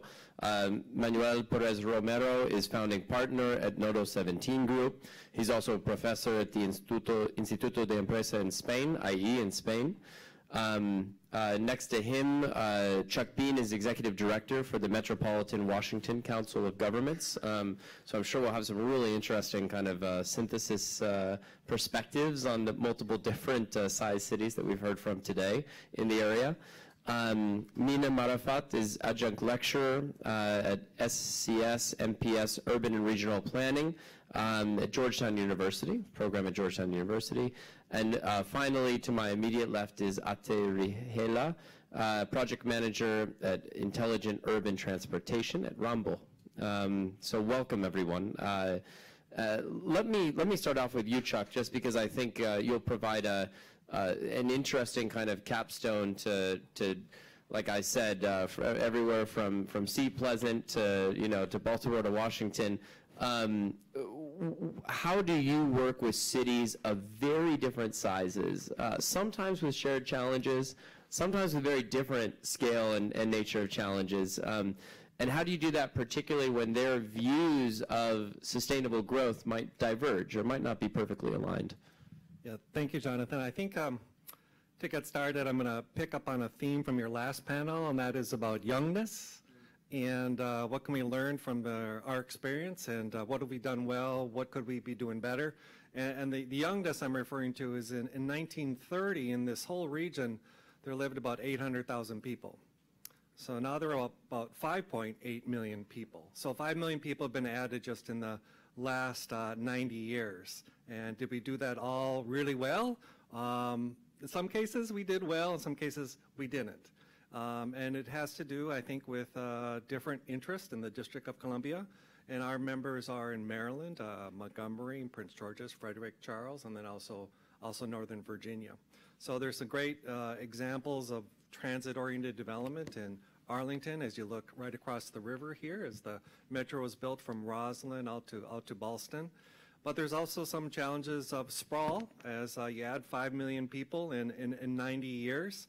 We had the District of Columbia as the core here, but then World War II, Arlington, Alexandria, Fairfax, Prince George's, Montgomery, all doubled in the 40s. Then they all doubled again in the 50s, and some of them doubled again in the 60s. The district population declined from 800,000 people down to about 500,000 people. It's climbing back up, as you heard from the last panel. I think in 2010 there were 600,000 people in the district. Now there are 700,000 people in the district. So I think we are re-urbanizing. But I hope that we can get to a connection between transportation, housing, and sustainability, and maybe a next question. But as I warm up to that, since 2000 in our region, half of all the housing has been in the outer suburbs, so really not on transit. So half of all the housing, just cheaper land, cheaper to construct, but we've got to dig ourselves out of that pickle in our planning going forward. Mina, let me turn next to you. Let's go from kind of the governance level to the design level. As an architect, why does architecture matter to creating the sustainable, the diverse, and the youth-inclusive cities of tomorrow? Thank you. Is this on? Yes. Thank you. It's an honor to be here and in this global community, and thank you very much for the panel and the discussions this morning.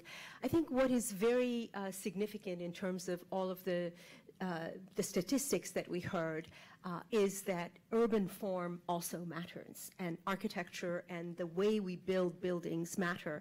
I want, as a historian, to hark back to why we are the way we are. And urban sprawl is the result of a series of very inadvertently happen chance kind of policies that happened. After World War II, the GI Bill and the Highway Bill and the housing bill and also the desegregation bill all came in within a period of 1 or 2 years from one another in the 1950s. And they resulted in what we have currently, urban sprawl or suburbanization as we know it today. So it took a number of years, but because of the large-scale development in post-World War II, we are still following the same pattern. So in many ways, it's one of the most difficult things to change, the shape of urban form, but it really does matter. And as long as we have densities that are sprawling, we will have unsustainable cities. And the reason why we are so different from Europe in many ways is the density and architectural pattern of, for example, Stockholm is, creating 1/6 the urban, carbon footprint of average cities in America. So I think that the architectural form, density, does matter. There is a hopeful trend at the moment that we are moving back to cities, and many suburbs are becoming cities. So in some ways, there is some hope in bringing about some densification, but I think that's where the shape of buildings, the performance of buildings, and the reuse of buildings will matter even more. Absolutely, thank you. And let me go to someone else also very involved in the design of buildings and in the design of cities. Manuel, what is your vision for the cities of tomorrow? And how do we balance so many considerations over, how much should be invested into buildings themselves? How do we integrate transport systems? And how do these design choices shape the way that we live?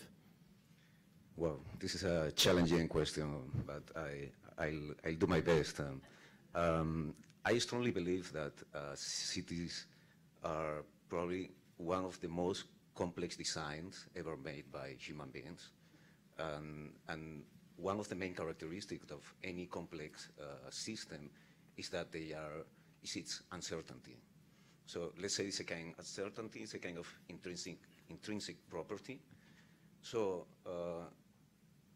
because I'm not a fortune teller, it's difficult for me to answer your question, but I propose to look, rather to look to cities, try to look to the natural environment. But before that, we have to think about that cities is an invention of probably 5,500 years old, 5,500 years old. Probably the first city is Uruk, and there's nothing left from Uruk right now, so it has disappeared. So we know that cities evolve over time and they change. And if we look recently, most of the theories about cities, they have failed. 100 years ago, Filippo Marinetti wrote the Declaration of Futurism, and he said that the car was the great totem for solving any problem in cities. And after that, the modern movement divided the city like in 3 different parts. You have these issues that we are fighting right now against. You have the zoning. So you have on one side where you sleep, on one side where you work, and on the other side is leisure. But everything could be connected by the car. So the car was the solution. And those theories from that time are our biggest problems right now. So trying to answer your question, we need to think that most of theories and look into the future is a kind of really, really difficult task. But my proposal is to try to understand how the natural environment works and how the living organism has been facing complexity. Most of them, they face complexity through adaptation and through evolution. So we can learn from them how, and we can learn from Darwin, we can learn from John Holland, how a complex adaptive system can evolve over time. And probably we can learn and we can look how they deal with the resources. One of the biggest problems of cities are the resources. What do with the lack of resources? Let's say that we can look to Los Angeles right now and think about what's going to happen when the water will go missing. The solution is not try to find more water. The solution is to try to make a sustainable use of water. Try to reuse it and try to think that all of us are part of the same issue and think that we shouldn't spend as much water as we do. That's a kind of statistic that is amazing, that a 5-star hotel in California spend 500 liters per day per person. That's huge in terms of your shower, in terms of the pool, in terms of the laundry. And only by taking a shower only 1 minute, not putting the towel for the laundry, you are saving water. So this is a matter of responsibility of all of us. And in the way that we are going to engage not only the stakeholders, but also all the citizens, is the way that we can build the cities of the future. Thank you. It reminds me of a very good Jane Jacobs quote. And of course, there's probably no better American theorist of the city than Jane Jacobs, right, who said, "We expect too much of new buildings and too little of ourselves." And I think that when you look at the differences in energy consumption, energy efficiency, let's say between many American cities and those in Europe, it can only partially be explained by the built environment. A lot of it is also the choices that we make and the lifestyles that we live, worth reflecting on. Ate, let me turn to you. You work on an integral component of this, this discussion over what our future urban environments will look like, and that's transportation. How do we get to the jobs of the future, as we were discussing on the last panel? How do different modes of transportation work together? Maybe a good way to start off is by telling us a little bit about what you do, and then paint a picture for us of what we should expect the European transportation system of 10 to 20 years from now to look like. Yeah, thank you, David. So my work as a project manager and a transport planner, I work a lot with architects, traffic safety, site circulation planning, but also researching and conducting studies with new mobility modes, such as mobility as a service, which was the first ever implementation in Helsinki a couple of years ago. 2018 was the last full year, or the first full year of the Mass Global's mobility as a service. And so cities have been, they've been planned for the last decades, like almost 100 years now, based on private car. That's the current norm. When we think about city planning, that's the thing in our back of our heads, that we should accommodate that certain type of transportation. So it's really difficult to change that paradigm to something new. And these new e-scooters that have been here as well, they have gotten a lot, like very controversial feedback. And so e-scooters, they're like completely new mode of transportation. And so it's no wonder that, we are facing problems with them, because we don't have any infrastructure for them. So we have the sidewalk, and then we have the car lanes, and often in cities, the car lanes takes up 70–80% of the space, and what's left is the sidewalk, and the sidewalk is often accommodating the bus stops, the storage signs, all the city furnitures, and so on. So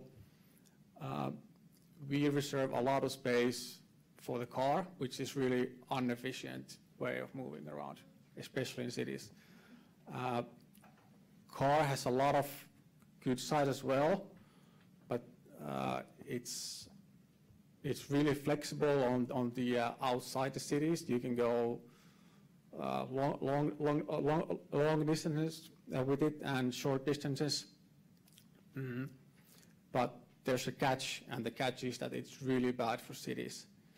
So we need to come up a new mobility modes that can replace the demand for car. And mobility as a service and these new mobility alternatives, they are the kind of first implementations of that thinking that we need to act. And in that sense, we are just practicing with them. And we need to come up with the rules and policies and the new planning guidelines, how to facilitate those new mobility modes. And in many cities around the world, it's happening, but it's a slow process.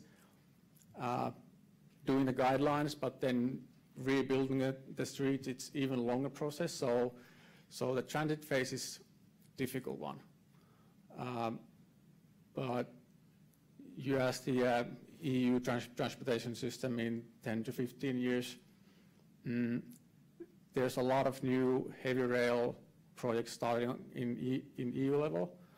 And right now, at least in EU level, there's a debate going on about about flying and should we tax it more. So I think the long distances, the heavy rail will see a bright future. And for the cities, we're slowly getting rid of cars. I don't think the cars have been banned anywhere near in 15 years, but we're accommodating more and more efficient public transportation and coming up with new last mile solutions, for example, with these scooters. You just touched on something which I didn't even know if I was allowed to ask. It's such a polarizing topic here in the United States, here in Washington, D.C., and it's not the White House. It's electric scooters. Let's take that as a point of departure for talking a little bit amongst all of you about micromobility, right? This last mile solution. Is it here to stay? Is it enriching our urban public life? Is it disrupting our urban public life? What should we make of micromobility, electric scooters, et cetera? Anyone who wants to take that on? Well, we host the Transportation Planning Board for the region, and multimodal is our middle name, so I am definitely a scooter bro. I love the scooter. I think any option, any innovation, we need to have more and more of these disruptions. I think I'm feeling really happy about being up here in this panel. You know, I don't get out of the region much, so being able to learn from counterparts in Europe. We don't have a lot of pedestrian malls in our major cities, and that's probably in our future. More biking, more pedestrian. It's in the future, but it's kind of a painful process right now at the political level. So I think more disruption, more innovation, the better. I think that having multimodal means of transportation is the key to the future. The automobile, unfortunately, is still the major mode of transportation, and as we heard some statistics about how people don't get to the job because of the last mile. So there has to be some major policy changes if we are going to address the issue of the automobile. And we have seen in our last 5 years how much Uber has disrupted the whole way in which automobiles relate to cities. And I think that in some ways the scooter is not as disruptive as Uber, but we were not prepared for Uber. We are yet to see the data as it relates to how it does improve and does disrupt and does damage to various sectors, including taxis, etc. But one of the things that I think that scooters show us, and bicycles show us too, is that people want options. And if we provide these for them, if we include them in our urban planning, in our urban policies, to me, again, looking at the history of why we are the way we are and how we went from designing buildings that were responsive to the space in which they were built, to the natural environment, to buildings that have nothing to do with the natural environment. We need to go back and learn from the history, learn from the data, but also provide options and various means of transportation. I think one of the key issues is bicycles were probably one of the best modes of transportation ever invented. And in some ways, I think there are improvements to creating bicycles with motors for, let's say, hilly cities or more elderly population. So, but we never really addressed that in cities the way we did for automobiles. So I think we need think tanks. I think I am spending more and more time with my alumni association because I think there is a future in lifelong learning, that we must learn new things and among all sectors of population. And maybe alumni associations are the key, not just universities and high schools, but new ways of educating people and new ways in which peer-to-peer education is promoted so that we understand better how things disrupt and how things can improve our lives. Yeah, new innovations and new technologies, new mobility system, I think they need a time for adaptation, and that adaptations should be done not only for policymakers but from education. When you do urban design, you cannot focus only in one type of mobility system, and it's really rich once that you build different layers of different system of mobility systems. So the scooter is one that could be together with the Ubering, that could be together with the metro, with the electric buses. So once that you build this kind of network of different mobility system, is once that the mobility system of a city is going to get improved. And I think Nina said it already, but I want to point it out again, that the only way is that through education. So we need, in some way, there should be some policymaker that could be from high school, not only from the universities, trying to teach how to use, in a sustainable way, the different mobility system. And the best one is walking or biking. Yeah, so I'm all pro-scooter person, but there are some major issues which needs to be addressed with them. Their lifespan is 1 to 3 months currently, which is like ridiculously low. But then again, they just started their practice.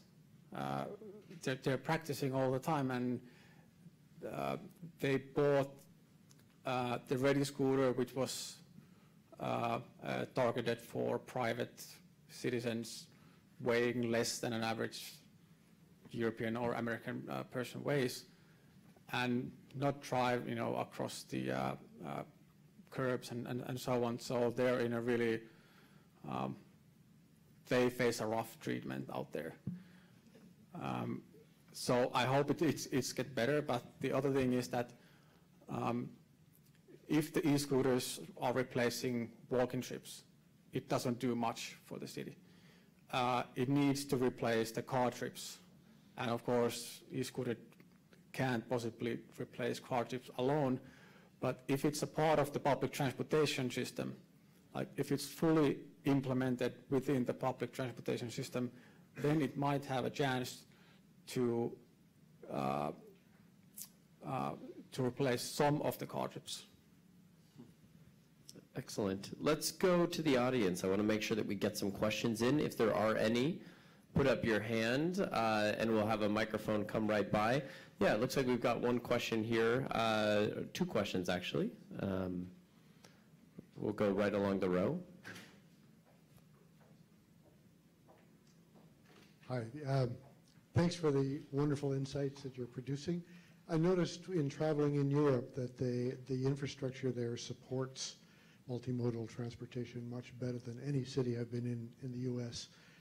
Bicycles, e-scooters and so on have their own traffic lights, their own lanes, and people in D.C. are being killed rapidly by cars trying to turn into pedestrian crossings, and we haven't dealt with that very well either.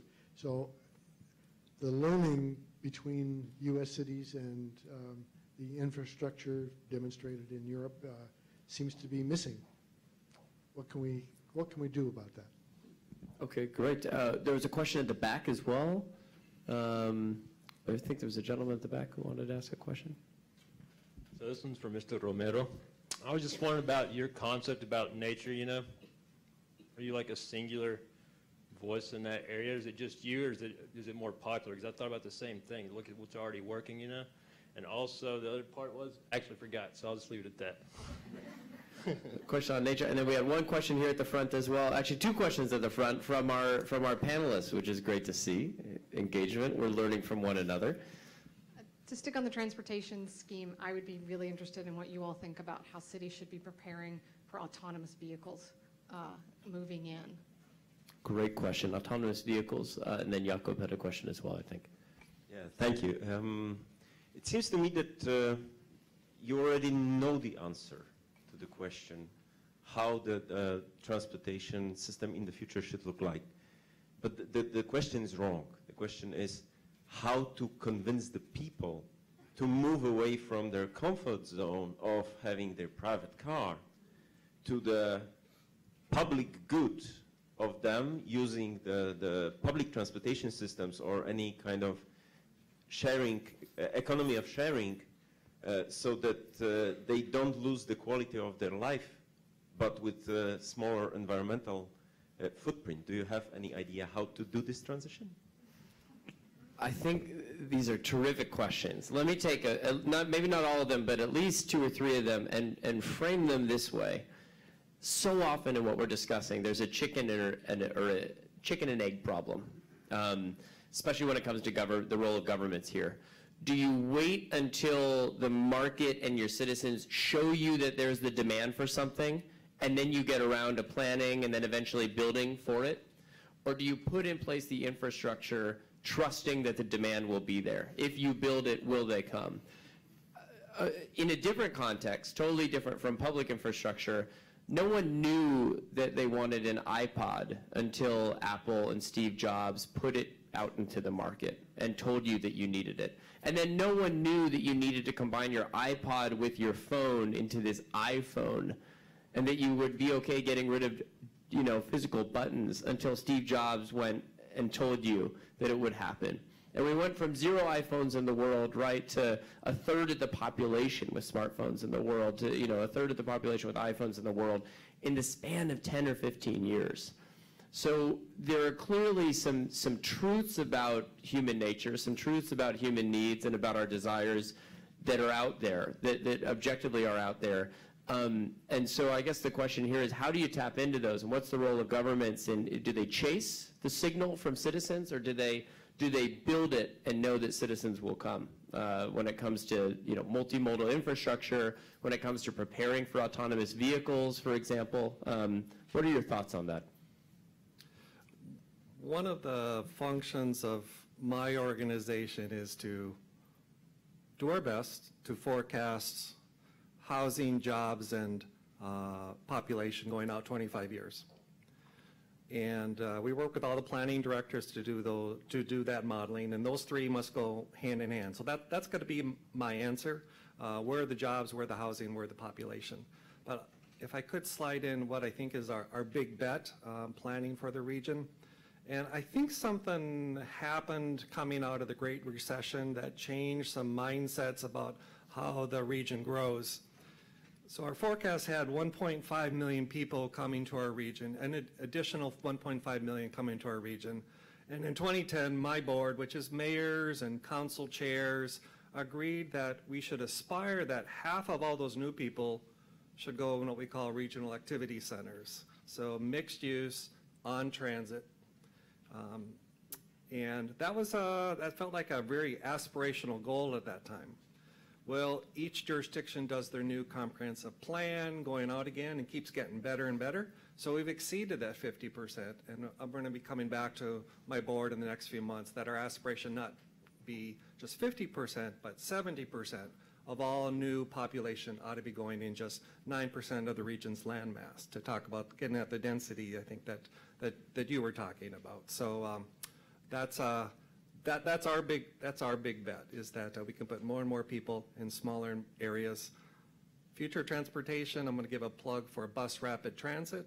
So the two biggest population counties in our region are Montgomery and Fairfax, and that's part of their future density around bus rapid transit, Embark Richmond Highway, which is Route 1 in Fairfax, and audacious plans in Montgomery County for bus rapid transit. One of the interesting things I learned a lot from was in anticipation of COP21, I interviewed 100 mayors from different parts of the world and cities in America, and as to how each city was responding to climate change.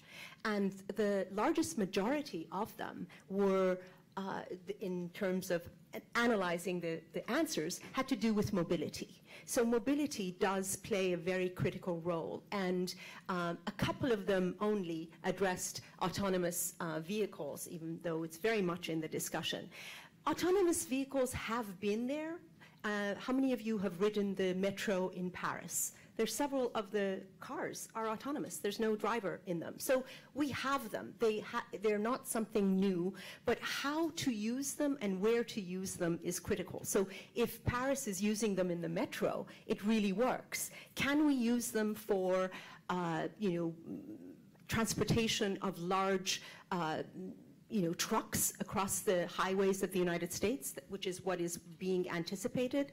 I'm not so sure as to the footprint or impact that it would have.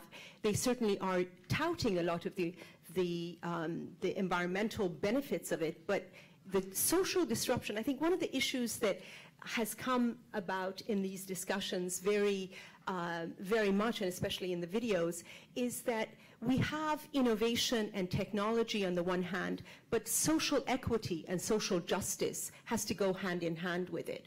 Otherwise, whatever technological advances we have will be irrelevant and not effective in the right way. So I think one of the things that we need to address is how do we anticipate the future? I think much of what we did, including the iPhone, came out of an innovation culture that really had to do with the war.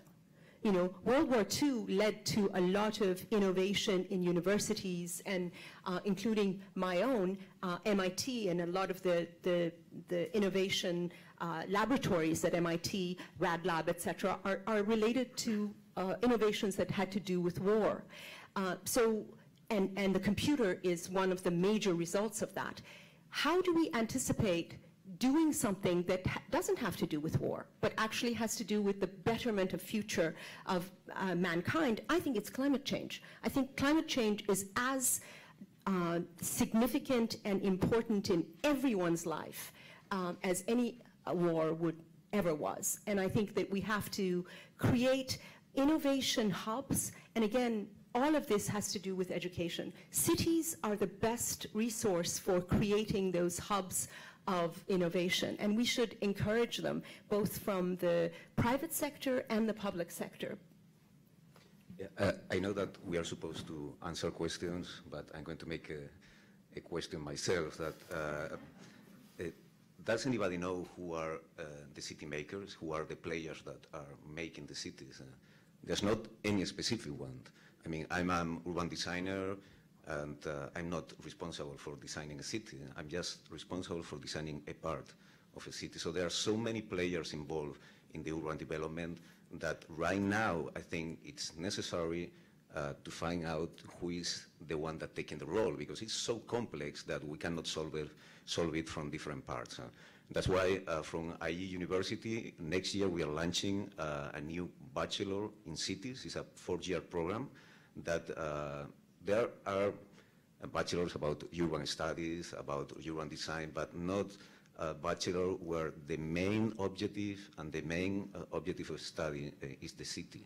And this is the case because from my personal point of view, I think that we are missing somebody or a professional that could deal with the complexity, with the huge complexity of a city, that we are so many actors. We are talking about mobility, city engagement, resources, from where does it come, the energy, the water. I mean, I don't know anything about all of these issues. I know a little bit about all of these issues, so it's really important to find out who are the professionals that can deal with this situation. And I will go a little bit further. This is something that should be taught in high school. or in elementary, a city subject. And that's probably the way that we can engage everybody, and they will know that walking is the best solution for going to school and the best way of enjoying life. That is another issue, a really important one. I want to continue where Mina left. Cities have always been formed around trade. It's about trading things and goods. However, the physical objects, the trade of the physical object doesn't happen in cities anymore. We have logistics centers and ports and airports for that. But cities still exist and they thrive and they keep on growing. And I read that in many different occasions and that cities nowadays, the trial of the cities is based on trading ideas and innovations. So it's about abstract things, information, new ideas, opinions, and so on. And when you think about innovations, can you innovate when you're stressed? I can't. So what cities should be focusing on is to decreasing the stress on every different aspects on citizens' life. One of the aspects is mobility, and there's plenty of more aspects there, but we can start planning our transportation system so that it creates the least stress.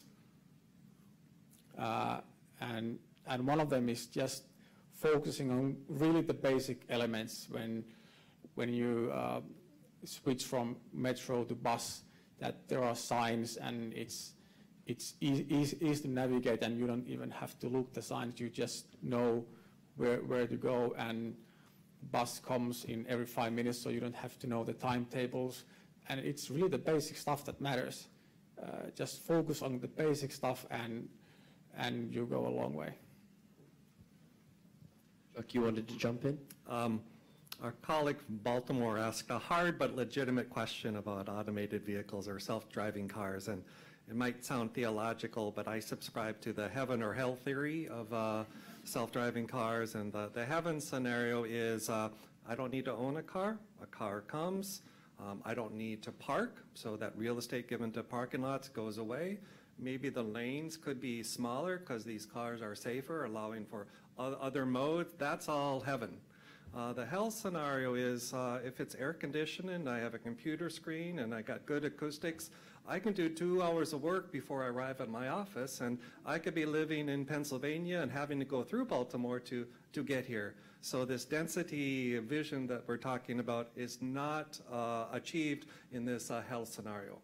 Very hard to model. I think if our European counterparts are learning more, I work with other metropolitan planning organizations across the country, and we just don't know. So if you all know, please tell us. Help us all to model that. Yes. I would like to answer the question of the person on the back. Thank you for that really interesting question. I mean, the distinction between the natural environment and the cultural social environment, I think it's just a kind of methodological issue. Of course, we live in a natural environment, and even this room that we are here is an ecosystem. And the way that to address sustainability is to understand how this ecosystem works. I mean, we've been talking about new technologies and how they can improve sustainability. And I was looking before if there's, I think it's in my back. Yeah, I think it's here. Yeah, there's a small screen on the back that is saying the temperature of the room, and it could be nice that that screen could be huge and with more data. Let's say, from where does it come, the energy? What should we do to cool down the temperature rather than using energy? The first, my recommendation is to untie your tie, take out your jacket, and that's why we can help the natural environment. And from where can we get the energy? I mean, we are just close to the river, the Potomac River. Our soil is really fresh and cold. We are almost in the underground. I don't know if it's underground completely or not, but we are close. So we can use geothermal energy to cool down this room. Without ties, geothermal energy, and a big screen, we can make the natural environment much better. Manuel, we need to bring you by the Atlantic Council so you can talk to my CEO and our HR departments about some dress code issues, because I'm fully on board with you, but we suffer in ties nonetheless for no apparent reason. With that, this has been a terrific discussion, a wonderful and wide-ranging discussion. We tied together two themes that at first blush might seem separate or not directly related, but I think in the course of today's conversation, we revealed that they are inextricably intertwined. In the year 2050, there will be nearly 10 billion people on this earth. More than 50% of them will be under the age of 30. More than 2/3 of them will be living in cities and urban areas. To say that youth and the future of sustainable cities are important to the future is an understatement. What we are addressing today is the future of life on this earth. And it goes beyond borders, it goes beyond nationalities. It is not an issue of nation states, it is an issue of shared challenges and shared opportunities. So with that, please both join me in thanking this panel, but also please stay in your chairs, because as we exit the stage, it will be a distinct pleasure and honor to open up, or to welcome up to the podium and to close out today some final remarks from Ambassador Stavros Lambrinidis, Ambassador of the European Union to the United States. So with that, thank you very much, and let me welcome up the Ambassador.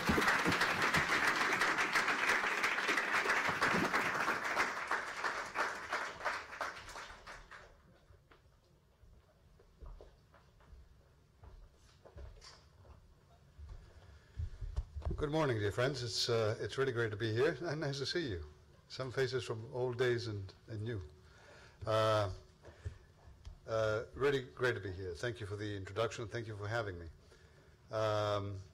Let me first start by expressing my deep appreciation to all those who spoke here today, both in person and on screen, for being, frankly, climate action champions. I am particularly grateful to the Embassy of Sweden, to Karen. Is Karen around? I guess no. To the Ambassador for partnering with us on this Climate Diplomacy Week event. To all those who joined us from across the pond. To other EU embassies in Washington, D.C. for supporting our event. And of course to our American partners. Power to the people. Power to the people. Literally and figuratively. That's what the European Union is all about when it comes to energy and climate. The power of information, that information gives to people who possess it to understand what is happening in the world, why it is fundamentally important for our survival, for our well-being, to address the science of climate change, to listen to what those who deal with it on a daily basis for years tell us, and to change our ways to make this planet savable. The political power that comes from people speaking out on these issues. The European elections were the most classic example, only 2 days ago, of the people expressing, through the power of the vote, their deep concern about climate change and their deep desire and, in fact, a demand on the politicians that they vote in Europe to deal with this challenge. If you look at the figures for the 18 to 25s who voted in the European elections, many people were predicting that this is the demographic that would actually go for the anti-European parties, that would in large numbers express concern and skepticism towards Europe. And in fact, if you look at the exit polls, you will see that the great majority of those people voted for a united Europe, with the message that it has to continue and intensify its efforts to protect the environment. Power to the people to take control over their own consumption of energy, information about how to do this and how to become more conservationists ourselves, each one separately. Yes, indeed, it is, in fact, a battle that everyone has to give in their own home, in their own office. And then you multiply this and you have a huge global success. It's not something that you give to someone else. It's power to you, power to the people to get this done. And of course, power to the people in a literal sense, in a sense that is conservationist, in the words that, in a way that ensures that, for example, our buildings are zero energy very soon. This is a commitment of the European Union. A way to ensure that everything that we actually consume, we actually produce in the places in which we stay.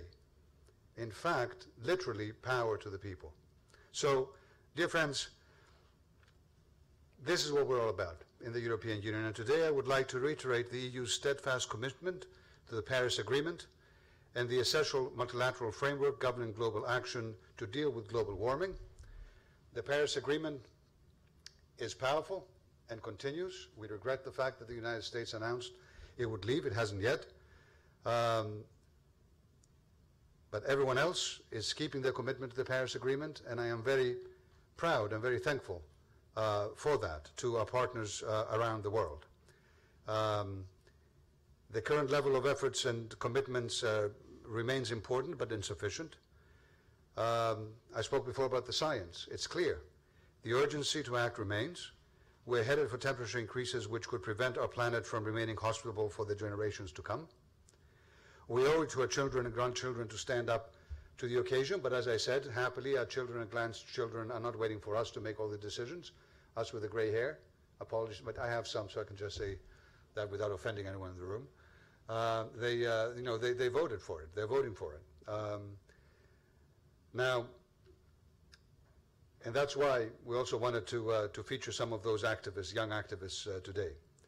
Now, we Europeans have taken very ambitious steps to implement the Paris Agreement and deliver on pledges for 2030. We are well on track to reduce our greenhouse gas emissions by at least 40% by 2030, and 45% seems within reach as well. And our emissions are already more than 20% lower than 1990 levels. Now, this contrasts unfavorably, I have to say, with US emissions that have increased.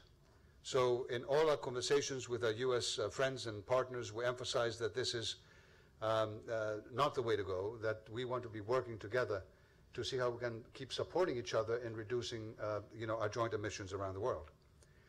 And our success has been partly thanks to our carbon market, which has been an effective tool to reduce emissions, partly due as well to the energy mix that we are developing to reach our goal of carbon neutrality by 2050. We are using new energy, less polluting energy as a transition, including LNG, and we have a very good cooperation with the U.S. business and U.S. administration on this as well, because we do have to transition to the zero, and that's precisely what we are doing. Now, we're putting our money where our mouth is. The European Union is the world leader in climate finance, contributing up to 95% of the Climate Adaptation Fund and 50% of the Green Fund. In 2017 alone, the EU and its member states contributed over 20 billion euro in climate finance, and we are moving towards a climate neutral economy by 2050. Are we being kumbaya? Typical Europe, trying to save the world, doing things that don't appear to actually be helping its own interests, just to be nice to the world? Well, let's see. An increasing number of American cities, states, businesses, civil society organizations have understood that the green transformation offers tremendous opportunities. It's not a tale of blood, sweat, and tears, as some would wish us to believe. It's not killing industry, it is regenerating it. On the demand side, we are becoming less energy intensive. And that is simply a requirement to survive tomorrow's economy. In the supply side, the faster you move towards a carbon neutral business model, the higher your profits and market share will be. If you look for enduring sustainable growth, you need to think green. And I am pleased to see so many success stories of American entrepreneurs who have launched new business ideas and concepts. Renewables are also becoming profitable much faster than originally anticipated. Now, the European Union stands ready to increase its cooperation with the United States on decarbonization. We already work with a large number of American cities through the Global Governance of Mayors, as you know, which is co-chaired by the European Union, and several of these cities are represented here today, so thank you. We also support the International Urban Cooperation City-to-City Pairing Program, which allows cities from both sides of the Atlantic to cooperate on sustainable urban mobility. The circular economy, climate resilience, urban regeneration, and inclusive economic development, a big part of the discussion now about this. And Baltimore is, for instance, part of this program. Who's here from Baltimore? All right. Good job, as someone I know would say. Great job. Great job, Baltimore. And we also work with US states, such as with California, on carbon emissions and clean energy. But so much more needs to be done, so much more. Now, as you know, I mentioned before, 2019 is a year of transition for the European Union. We had European Parliament elections last week, and we will have a new Parliament, European Commission taking office in November. There may well be a redefinition of some political priorities. It always happens, but what will certainly not change is our determination to act on climate, because European citizens overwhelmingly ask for it. A recent survey showed that nearly 80% of Europeans are concerned or alarmed about climate change. There's a consensus in Europe for ambitious decarbonization and sustainability programs. So, dear friends, count on us to do the right thing. And count on us to work with our American friends to try to ensure that we can be working side by side. I am the ambassador of the EU, so I suppose I was picked partly because people thought that I was, you know, a hopeless optimist about everything in the world. And I am. I really am. I think that the United States and the European Union working together on a number of topics, including the climate, can be the greatest forces of good. And I will do my utmost, working with our friends in the United States administration, working with the White House, working with cities and states, working with activists around this country, both to hopefully inspire through the work the European Union does, but also to be inspired by the work that you do in this country. And to eventually, I hope, hand in hand, lead to a much more prosperous, much more safe, much more hopeful, much more green world. So once again, thank you for what you're doing today and every day to respond to the calls of action from our youth and vulnerable communities. Let's do it. Thank you very much.